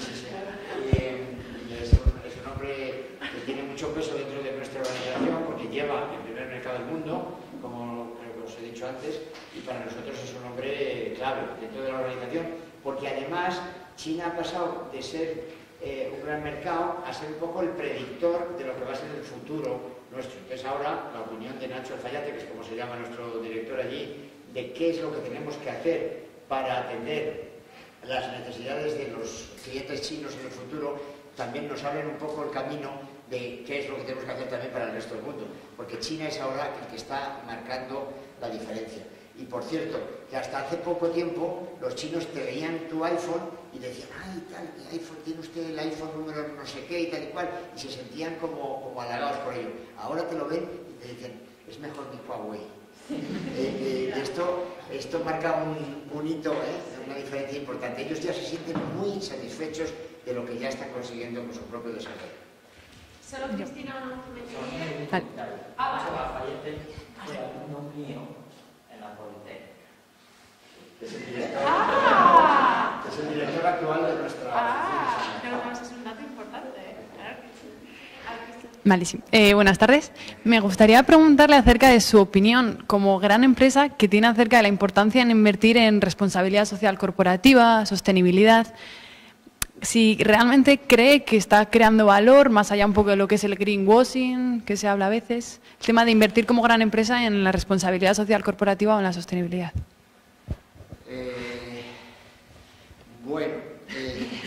No, es que no quiero buscar la salida fácil de decir que sí a todo. La responsabilidad social en general yo creo que es muy importante. De todas formas, yo creo que las empresas tienen que buscar su objetivo, que es el beneficio, y además una empresa cotizada como la nuestra, pues se supone que ese beneficio va en beneficio de todos sus accionistas, y yo creo que ese es el objetivo fundamental de nuestra empresa. Nosotros no somos una ONG, nosotros tenemos que ganar dinero, funcionar y hacer que nuestros accionistas se sientan muy satisfechos. Dentro de eso, nosotros también consideramos que nuestros trabajadores se sientan satisfechos y, como yo digo, orgullosos, y cuando están en el bar y uno diga, ¿tú qué, yo qué sé, tú qué ganas? ¿Tú a qué hora entras? ¿O tú cómo te sientes de motivado? Que cuando conteste el nuestro diga, es que yo trabajo en Nicolás Correa, por eso tengo estas condiciones. Ese orgullo de pertenencia a Nicolás Correa a mí es lo que me gustaría que todos tuvieran. Dicho eso, en el tema del cambio climático y de la sostenibilidad, Yo soy de los pocos empresarios, porque parece que los empresarios no se han dado cuenta de que esto ha llegado. El cambio climático es una realidad y por lo tanto la sostenibilidad debe de... o sea, es que nos persigue a todos y es algo que tenemos que luchar contra el cambio climático de la mejor manera posible. Y es más, nosotros tenemos una empresa con un proyecto de diversificación muy bonito que empezamos hace 4 años. Ahora todo el mundo habla de coche eléctrico, hace 4 años no tanto.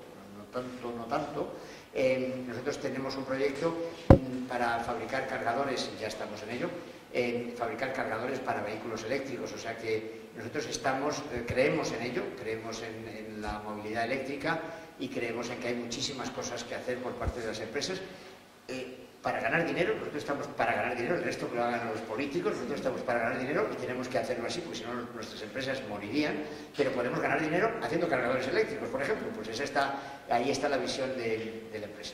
Pero lo hacemos con fe y con mucha ilusión.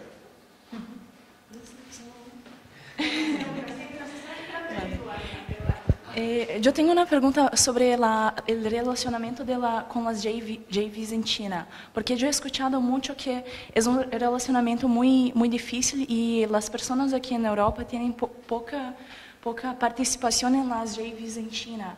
¿Cuál es su opinión sobre eso y cuáles son sus sugerencias para mejorar este tipo de relacionamiento?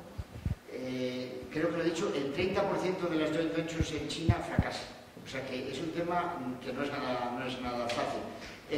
Y hay otra cosa, nosotros hicimos la joint venture nuestra con mayoría absoluta, creyendo que así tendríamos el poder de la empresa, y luego aprendimos que en China las decisiones importantes se toman por unanimidad. Entonces, las ampliaciones de capital, la hipoteca de la fábrica, etcétera, las tienes que tomar por unanimidad, con lo cual el tener el 55%, que no que nosotros teníamos al principio, no servía para nada.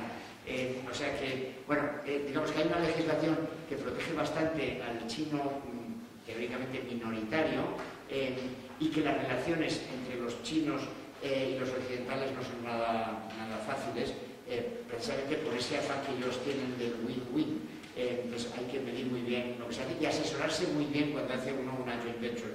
No hacer la joint venture así como a uno le parezca que debe de hacerlo. Por cierto, usted tiene acento brasileño. Sí, yo soy brasileña. Bueno, pues un gran aplauso.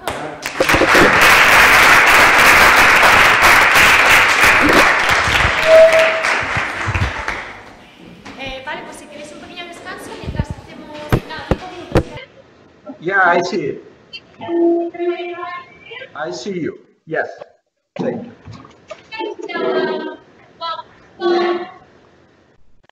Sorry, please, our most sincere apologies for all the technical problems this morning. I'm explaining to students that we cannot see you, that we can hear you, and that you will be talking to us about sustainability in the all-balanced society with the Lithuanian case. Please don't forget this.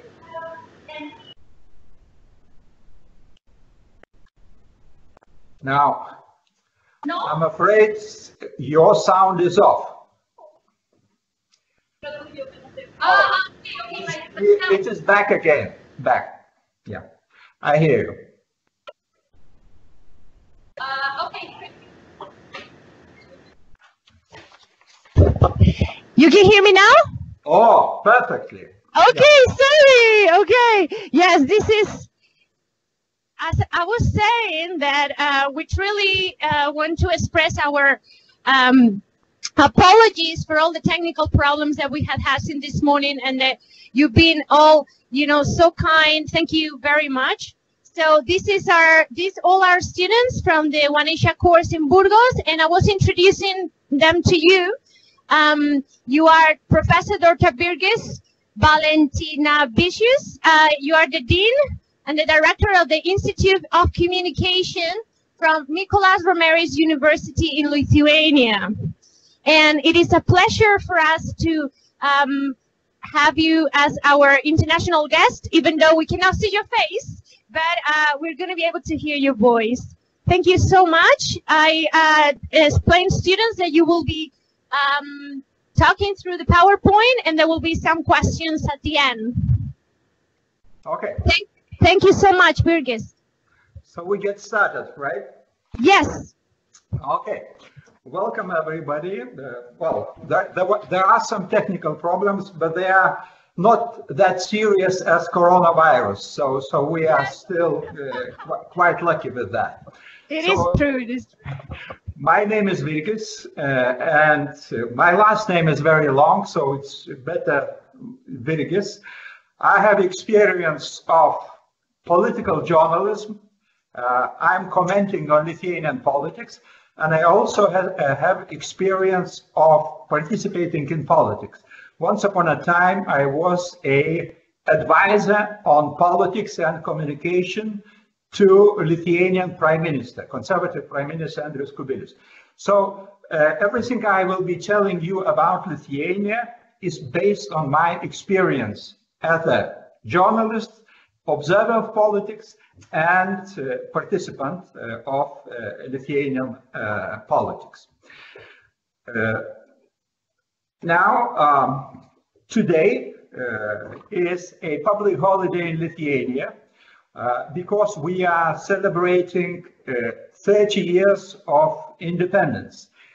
30 years ago, on March 11, Lithuania announced independence and ended the period of Soviet occupation. We became independent, sovereign states with our own policy.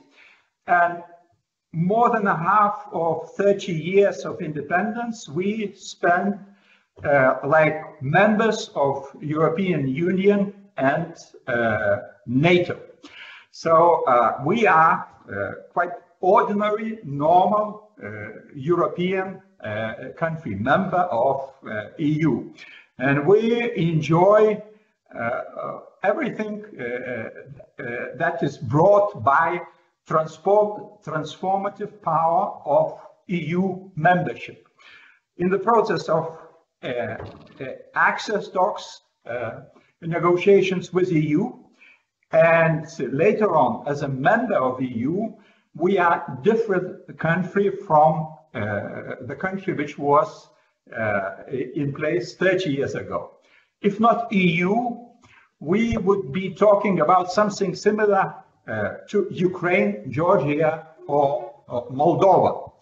Now we are modern economy, vibrant economy. We have fundamental human rights and liberties in place and functioning. We have standard European environment agenda, and also we have common understanding of EU social charter. Now, this is everything is nice and good, but we will be talking about things which are not that nice and good. So, previous year, in one of the European Commission documents, Lithuanian environment policies were evaluated as quite positive. You see, European Commission notes that landfilling rate is two times lower than 6 years ago. We are proud of being innovative in saving environment. And well, deposit refund for plastic and glass bottles, newly established system, operates for 3 years in Lithuania and proves very efficient. We cleaned up a lot of plastic bottles, plastic and glass bottles from the forest with the help of this system. Notes, well, European Commission praises Lithuania for introducing hotline of the Ministry of the Environment, where people could complain about things with environment they do not like. Generally, air and water quality in Lithuania is good. We have beautiful and nice clean lakes, and most of the rivers are clean too. And, well, generally conformity with EU environmental legislation fairly good. In this report, European Commission notes only one negative thing, that, our cars, our automobiles are using too much gasoline, and basically pollution is quite high in this respect.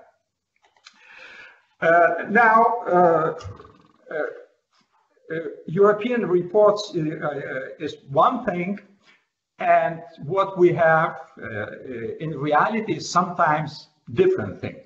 Well, sustainability begins in your kitchen. It's actually unnamed Lithuanian cook is, in fact, my wife, who likes to say that. And we will be talking about what is happening in Lithuanian backyard. And there you have, in the year 2020, a lot of public outreach over serious environmental scandals. First of them, the left picture is from paper mill on the seashore. Lithuanian prosecutors disclosed that this paper mill, very heavily polluting industry of paper, they were dumping untreated water into Correa lagoon, basically to Baltic Sea, for 10 years, and big amounts. Secret pipe, which would sidestep legal pipe, which goes to water treatment facilities, was used for that. And of course, this discovery caused huge public outcry. The picture in the middle shows, it's a dramatic picture of the tire storage fire, which took 9 days to put down, and the very hazardous air pollution was caused by that. Such a black cloud was hanging over one of the southern cities of Lithuania for 9 days. And right picture is a small dam of a very small stream. Maybe stream is maybe 1 meter wide, but public was very unhappy with the fact that Lithuanian environment controlling agencies were not able to simply detect who illegally built this dam and to remove it. And this unhappy dam still stands.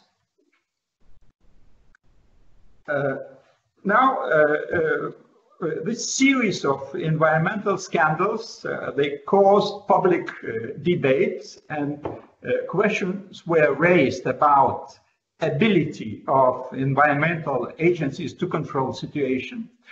There were concerns and suspicion that some of the controllers were too easily bribed by businesses to look other way when massive pollution of same Coronian Bay was happening.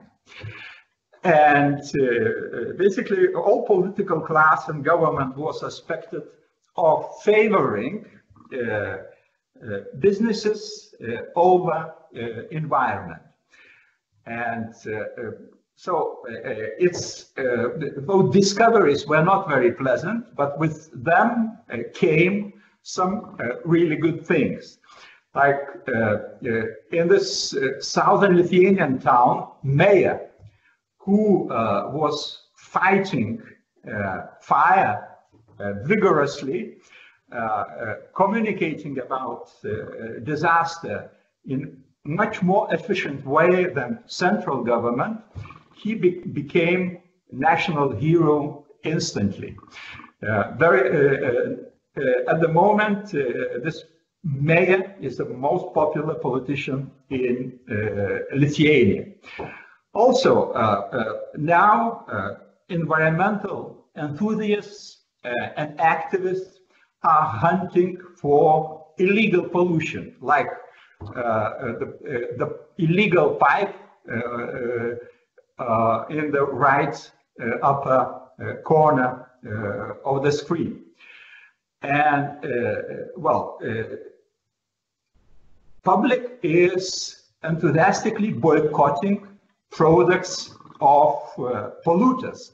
You see a piece of toilet paper and hashtag, "I'm not buying it." It's this toilet paper is produced by a paper mill, which is polluting Baltic Sea, and public is actively refusing to buy products by this company. Also, you now hear calls for stricter regulation and more powers to environmental agencies. For example, we just discovered that authorities are not allowed, were not allowed to take unexpected, unannounced visit to the suspected sites of pollution. Same paper mill, if you want to control it, you need to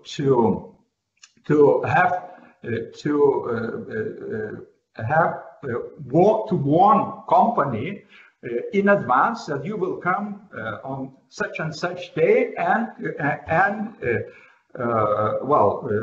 check all water treatment facilities and things like that. So now Parliament is hearing such calls much better, and some new legislation which would empower environmental agencies more is being introduced as we speak.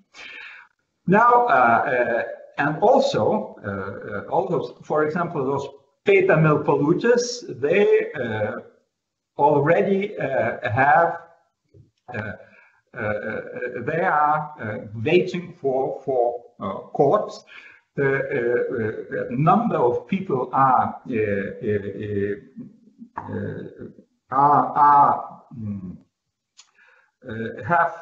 legal action taken against them by the state. Now, this year, fresh European Commission report from February 22nd sounds a bit different from the previous one. It is more critical of Lithuanian achievements. Probably European Commission got to know about problems and scandals with environment in Lithuania. Probably it reflects new course by European Commission President Ursula von der Leyen, so-called Green Deal.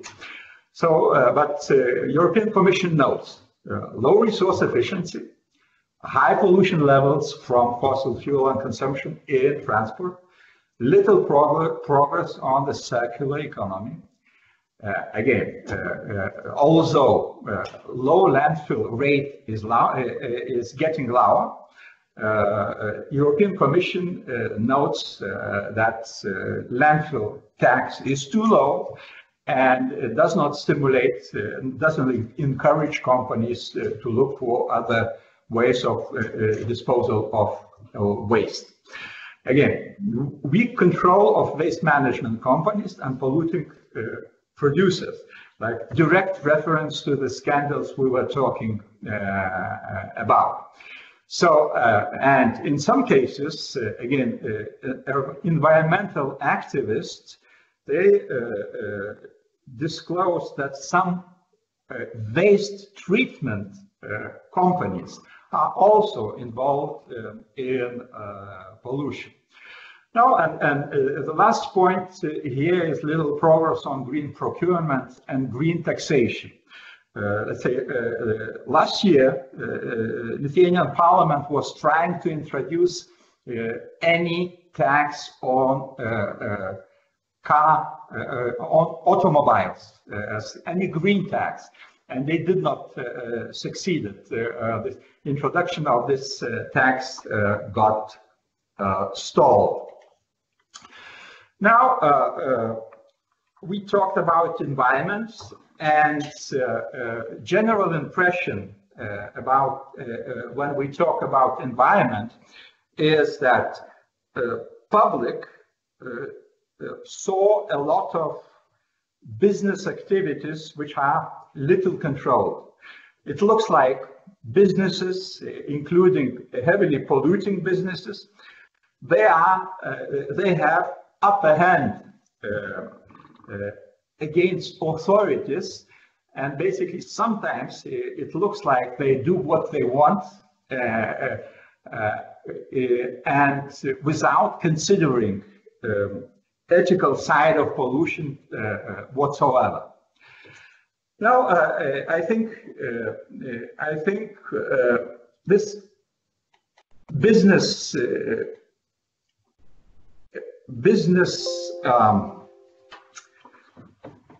upper hand you could see also in social square. I think what is happening in environment is some way connected with what is happening in Lithuanian social sphere. So in Lithuanian social sphere, we see a range of indicators which point to the lopsided, off-balance society. We start with the index of poverty. So we have 28% of population at risk of poverty and social exclusion, which is much more than EU average of 22%. Second point here is that income of the richest 20% of Lithuanians is 7 times higher than the income of poorest 20% of Lithuanians. This is a so-called S80/20 index. And these figures are from the year 2020. But next slide, you have some older figures which are similar, but it shows where Lithuania stands in European Union what concerns the rate, how much rich people are richer than poor ones. So you see Lithuania is second from the bottom, real bottom feeder. Well, and this table is in Lithuanian, so it is your chance to learn how Lithuania is in Lithuanian. It's Lietuva. And actually next to Lithuania is Spain. And again, you will learn how to name your country in Lithuanian. It's Hispania. It's almost like you are saying yourself, the name of your country. But interesting thing is that yes, Lithuania is at the bottom, and Spain is nearby. And EU average is here. Well, difference is in terms of degree of riches and riches is serious. To talk further about Lithuania as polarized and disbalanced society. Again, European Commission report notes poor condition of Lithuanian education and healthcare. Yeah, so funding on healthcare in Lithuania remains low at 5.7% of GDP, to compare with 7% as average in EU as a whole.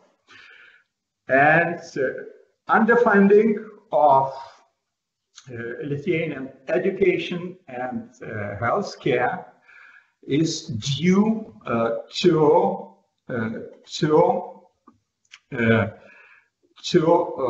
the very narrow tax base and a limited amount of public money to invest in education and healthcare, and of which we will be talking later.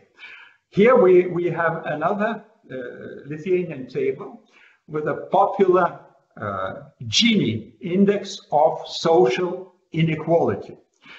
But again, Bulgaria with 40% has a biggest inequality level, social inequality level in Europe, in European Union, and inequality. The main indicator of Gini index is personal income, disposable personal income. So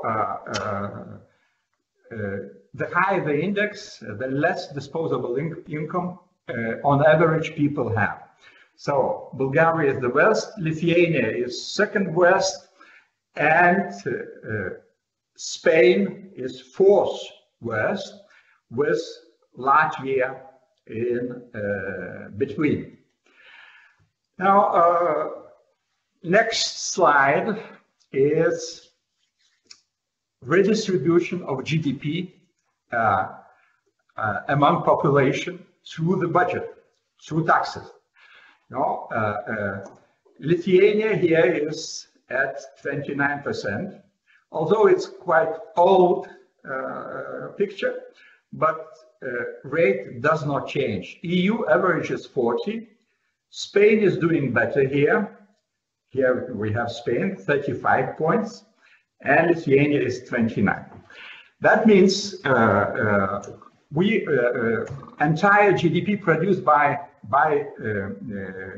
Lithuanian population, created by Lithuanian population, by Lithuanian working people, in the form of taxes, 29% go back to Lithuanian public treasury budget, and some of this money returns in form of social services like education and healthcare.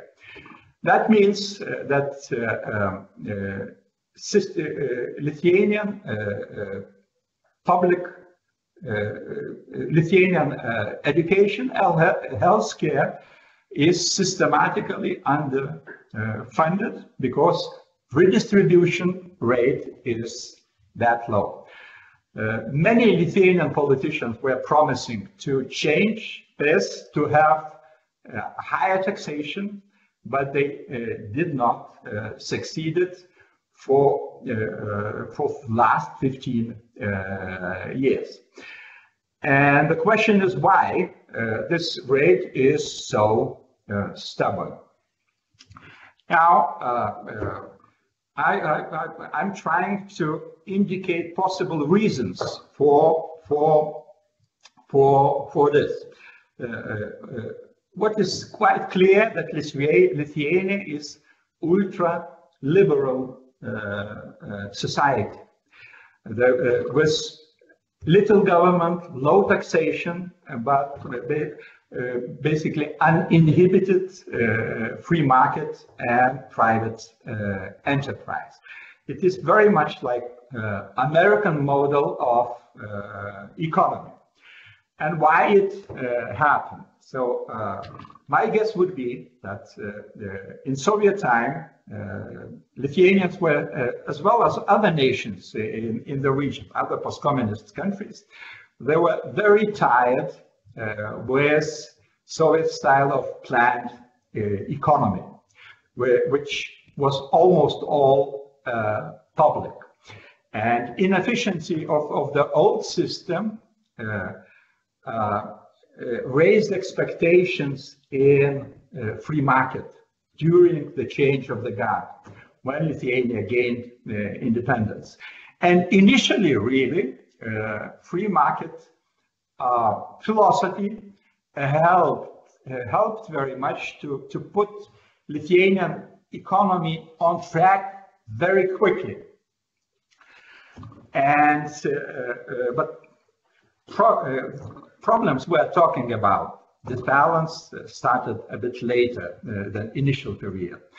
So again, this American style philosophy was helped quite much by Lithuanian Americans, of which we have almost 500,000 of Lithuanians, of different generations living in America.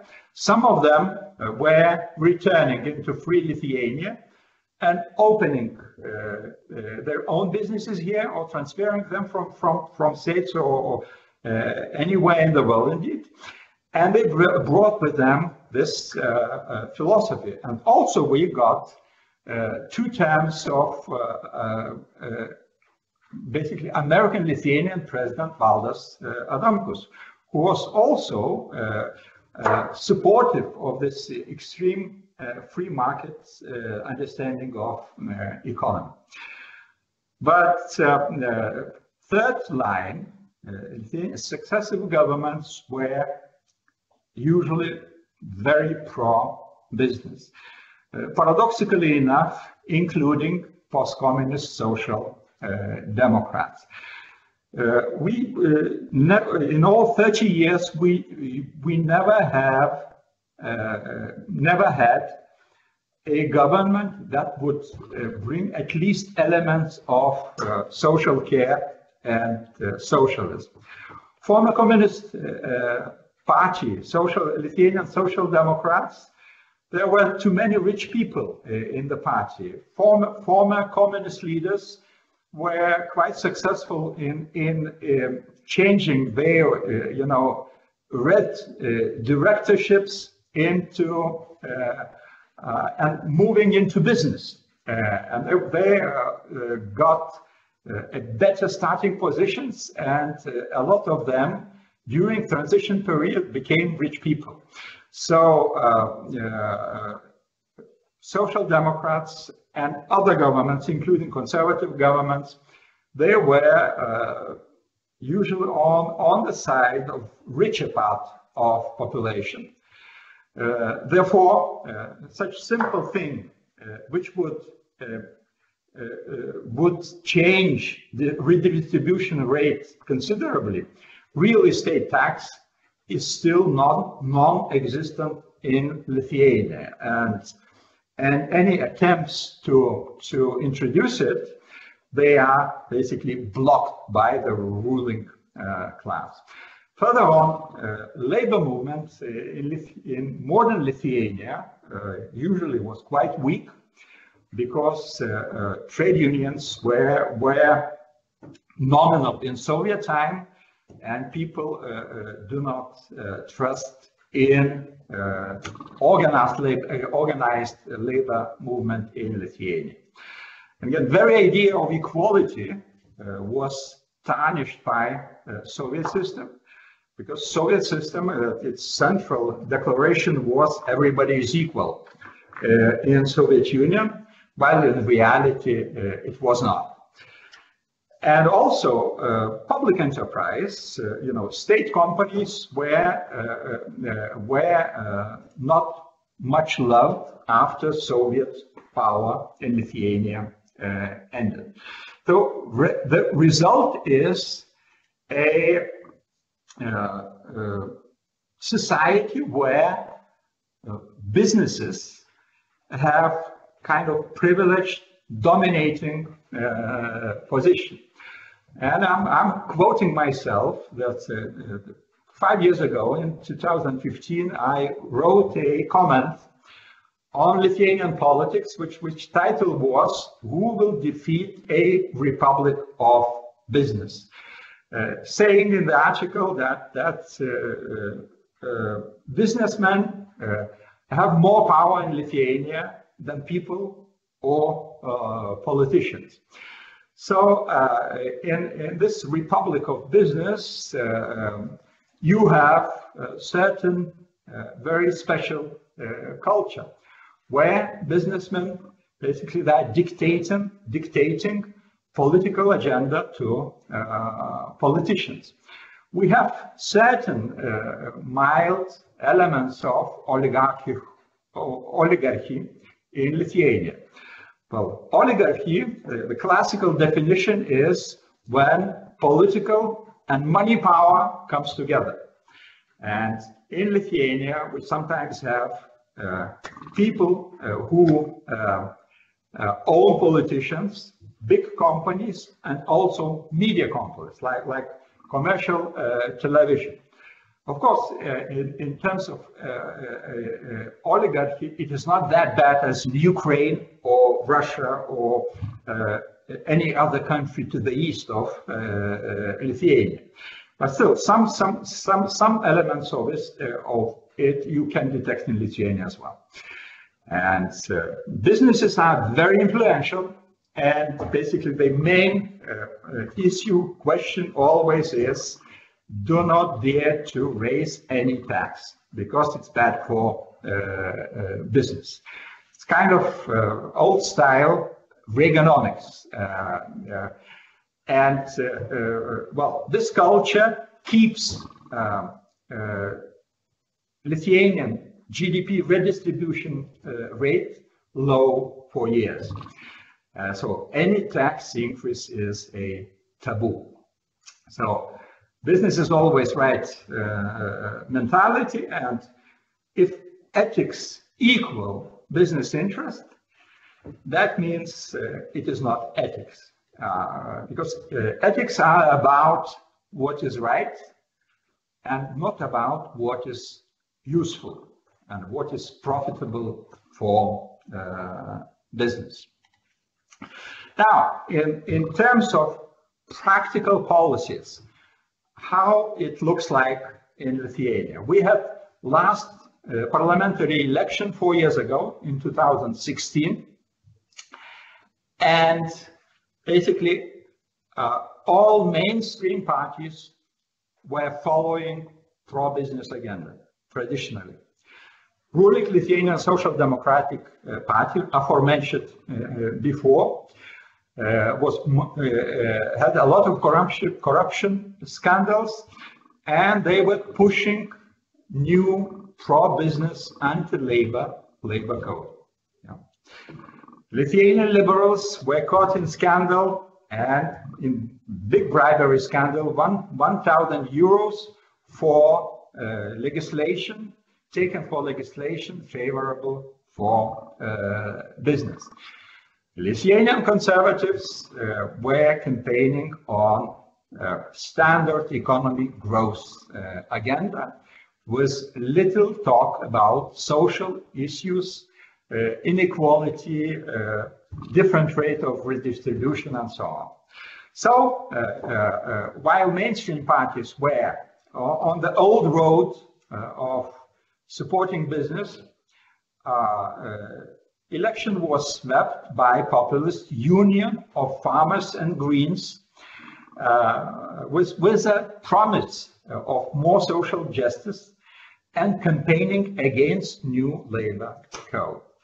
Our dear populists and ruling party now, they broke their promises almost instantly. Next day, they were for new labor pro-business code, and they attempted some steps to introduce some social justice, but in general,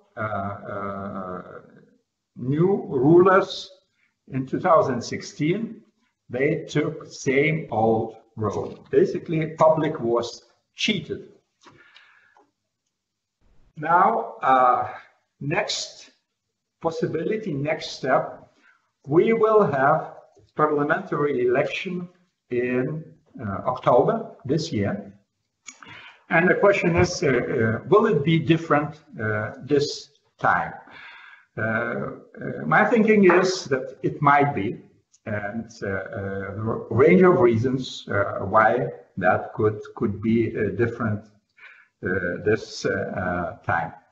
Well, as you saw with vigilante movements, civil society is reinvigorated, has additional energy with environmental scandals.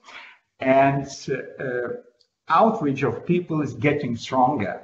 They are more strict with any kind of anti-green policies, with any kind of favors to business in environment issues. Also, new thing in Lithuania is that last year we have more serious and massive than before labor movement. We have really big teacher strike, and we have protests by university teachers, doctors, and people are starting to voice their dissatisfaction with this balance towards business. Farmers and green government lost popularity, again, with corruption scandals, inefficiency, and same pro-business agenda. Uniquely enough, Lithuanian Social Democratic Party went through split. Basically, old former communist guard step aside. They became completely unpopular. Social Democratic Party is overtaken by young people.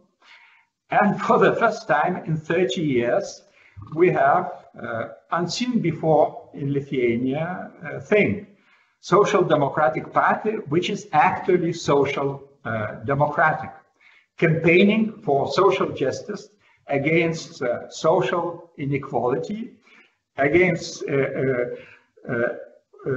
and for higher redistribution rates and so on.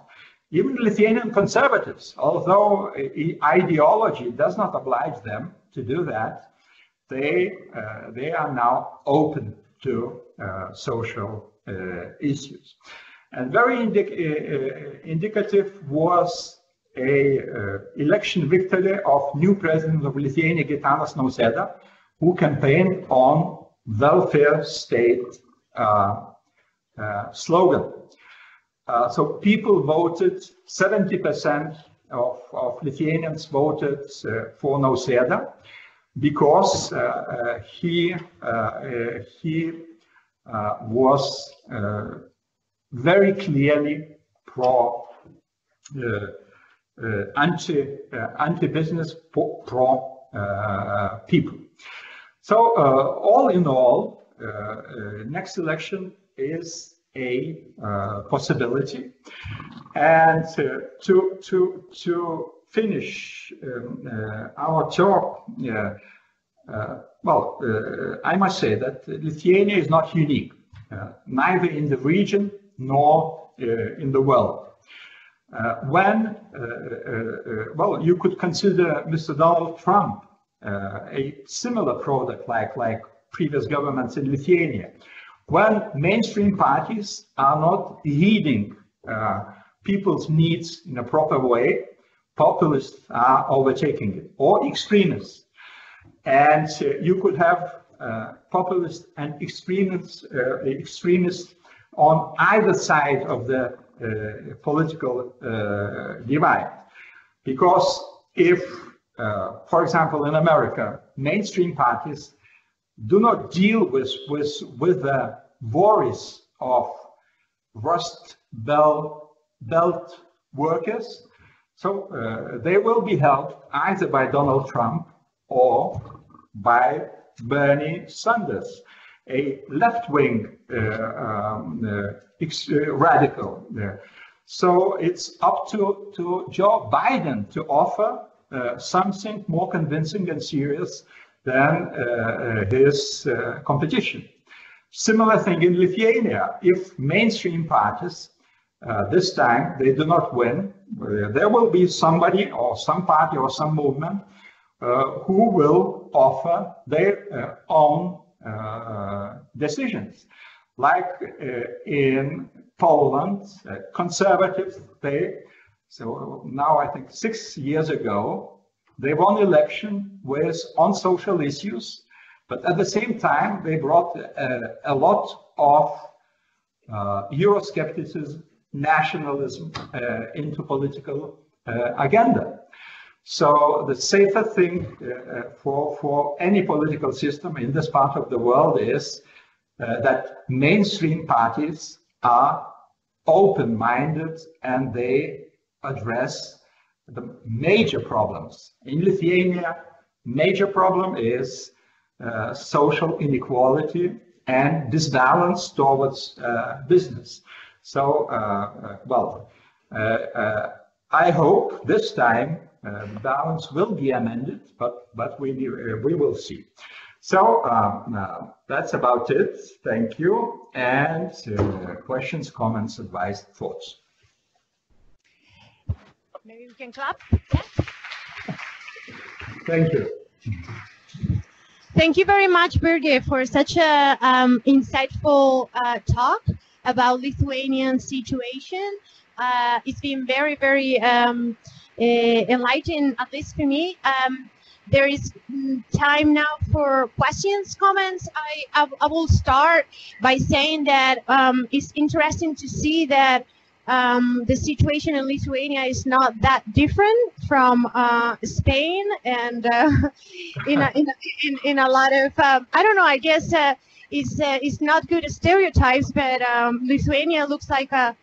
In Spain, we have the stereotype of Lithuania being very green country and being very conscious and environmental, and so just listening to you, we realize that well, we are kind of on the same page, and it's interesting to see the same link between poverty and inequality with sustainability. No, and also that corruption has no borders.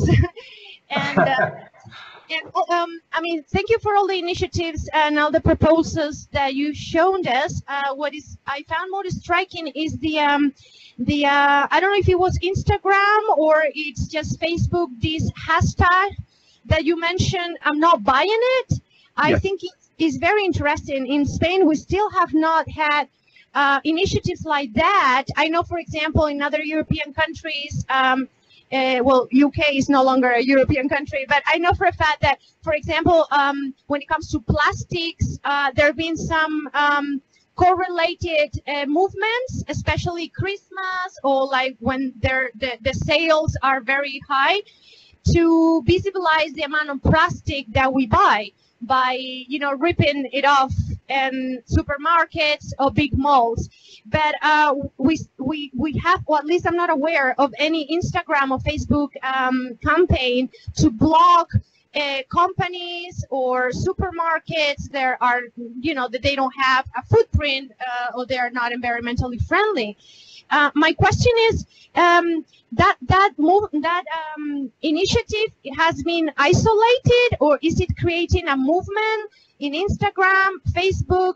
Is it this movement young people, or is it grassroots? Is it actually been effective? This movement was very spontaneous. Basically, in the course of the week after scandal broke, mostly young people initiated it, and it went nationwide, and it was efficient. Supermarket chains started to remove products by this paper mill in question from their shelves. So it got consequences. It was quite efficient. and basically it was quick and ended quickly because no product on the shelves were left. And just recently I saw there was one report, or in some town, in some city, in one market, supermarket, there are still those toilet paper on shelf, and it was removed. Basically, it was a successful campaign. Not for the first time. Earlier, the small group of young people, they campaigned against eggs which are produced in chicken farms where conditions for chicken are bad. So again, they won quite quickly. Now, Lithuanian supermarkets are starting to get rid of plastic bags. We have already one chain without plastic bags. So, well, maybe this was meant by European Commission. Lithuania is innovative, but it is not government, it is people who are successful in that.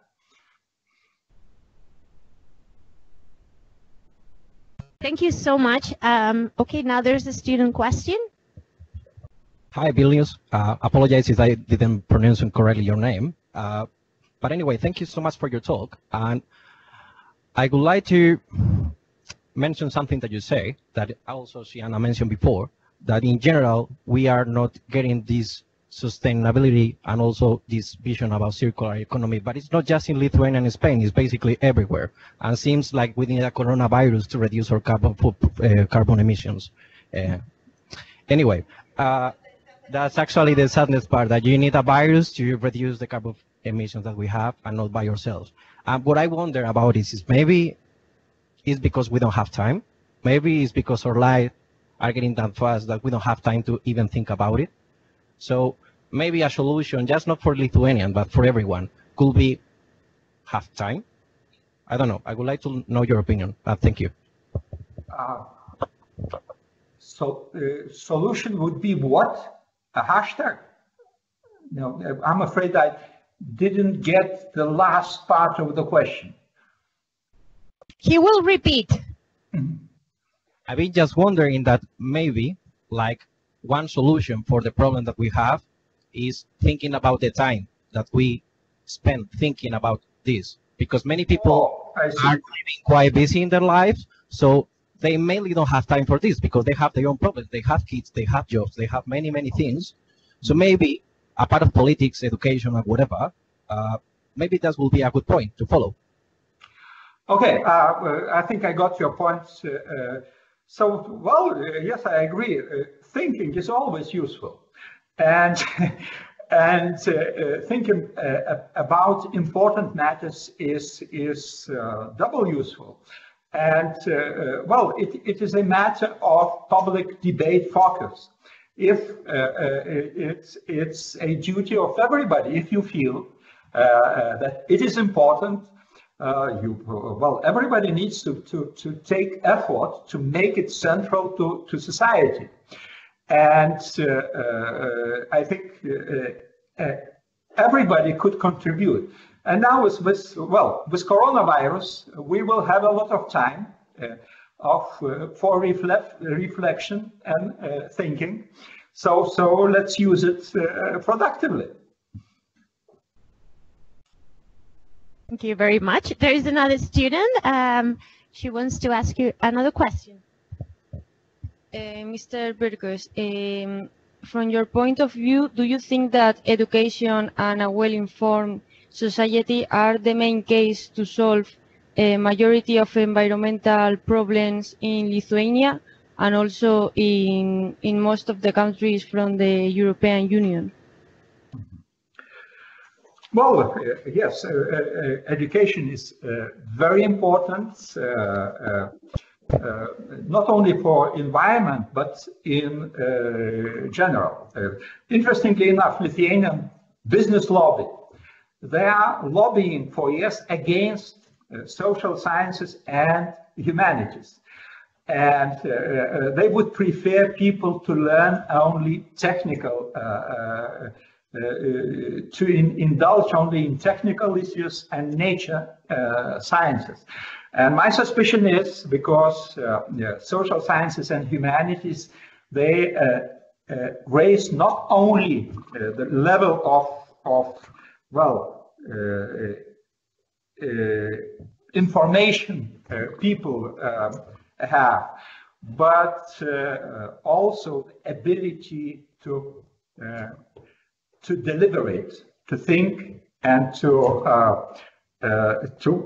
get focused on important things. So it is more general feeling of more general importance of education.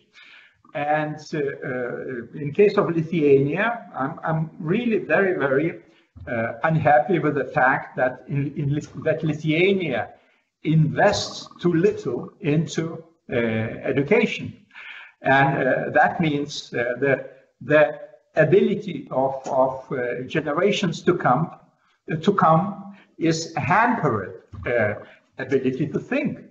Yeah, and but of course I agree with also the narrow meaning of importance of education on issues of environment. Yes, in order to fight for something, you need to know about that. And in this respect, again, civil activity, any success of green activists is education. Because, victories like removal of toilet paper from supermarkets, it is education. It is an experience of success against something which encourages to take more action. So again, education, I think, in environment is not only state organized, state funded, and so on. It's first of all self-education. First of all, your own experience, and I would wish everybody has one or another success to continue. Okay, Birgis, thank you very much on behalf of Burgos University's One Asia Foundation and all the students of the course and myself. Would like to really thank you for willing to participate under these unpleasant circumstances. Thank you for your sense of duty, even though it's a national holiday. I hope you can at least enjoy the rest of the evening. And well, thank you so much. We'll be in touch for paperwork, lecture fee, and all that. And I'll get in touch with you in a few days. Thank you very much. And a big wish you, all of you, to stay healthy, first of all. All right. Thank you. Bye. See you. Bye. Bye. Hold on. Yeah, you want another question? Yes. Birgis. Yes. Yeah, sorry, there was one student who wanted to ask one more question. Sorry, okay, because I didn't see it. Sorry. Okay. Thank you. Well, I'm interested because Lithuania entered in EU since not a long time. So I found really interesting your point of view of how it was before and after EU, and the power of how EU. What was the difference of EU and the life of Lithuania? Mm-hmm. And I've also seen that China is one of the largest commercial partners of Lithuania, especially in their agricultural industry.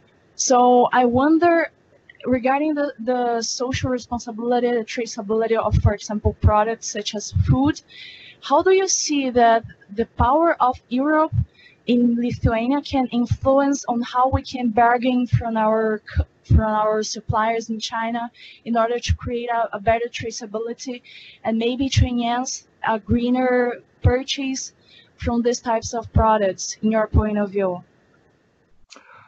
It is very difficult for me to talk about China's experience because I'm afraid we are living in very different worlds. Yes, there are a lot of economic relations with China, but lately, interestingly enough, probably in relations with events in Hong Kong. In Lithuania, take on China is getting more cautious. It's getting more problematic in terms of do we really understand each other? Because very simple, let's say we have several of this kind of incidents. In Lithuania, in capital city of Vilnius, on Central Square, young people organized a meeting to support Hong Kong protesters. And China embassy came in force to an organized counter meeting. And basically, there were some almost clashes between two groups, and it looks very strange. With all our problems, we have very simple rule. Everybody could talk anything. You know, freedom of speech is paramount. And in this case, it looks like we do not understand each other. And there were several more incidents of this kind. So, when you talk about China and Lithuania, it is very difficult to get, pure talk about environment or economy and things like that without thinking about political side of business. Well, probably I disappointed you with my answer, but now in Lithuania, this perspective, discourse on China is quite strong now. Thank you. Okay, no more questions? I think we're ready to go now. Thank you again, and a big kiss. We'll be in touch. Thank you so much. Thank you. Bye. Bye. Bye-bye. Bye-bye. See you.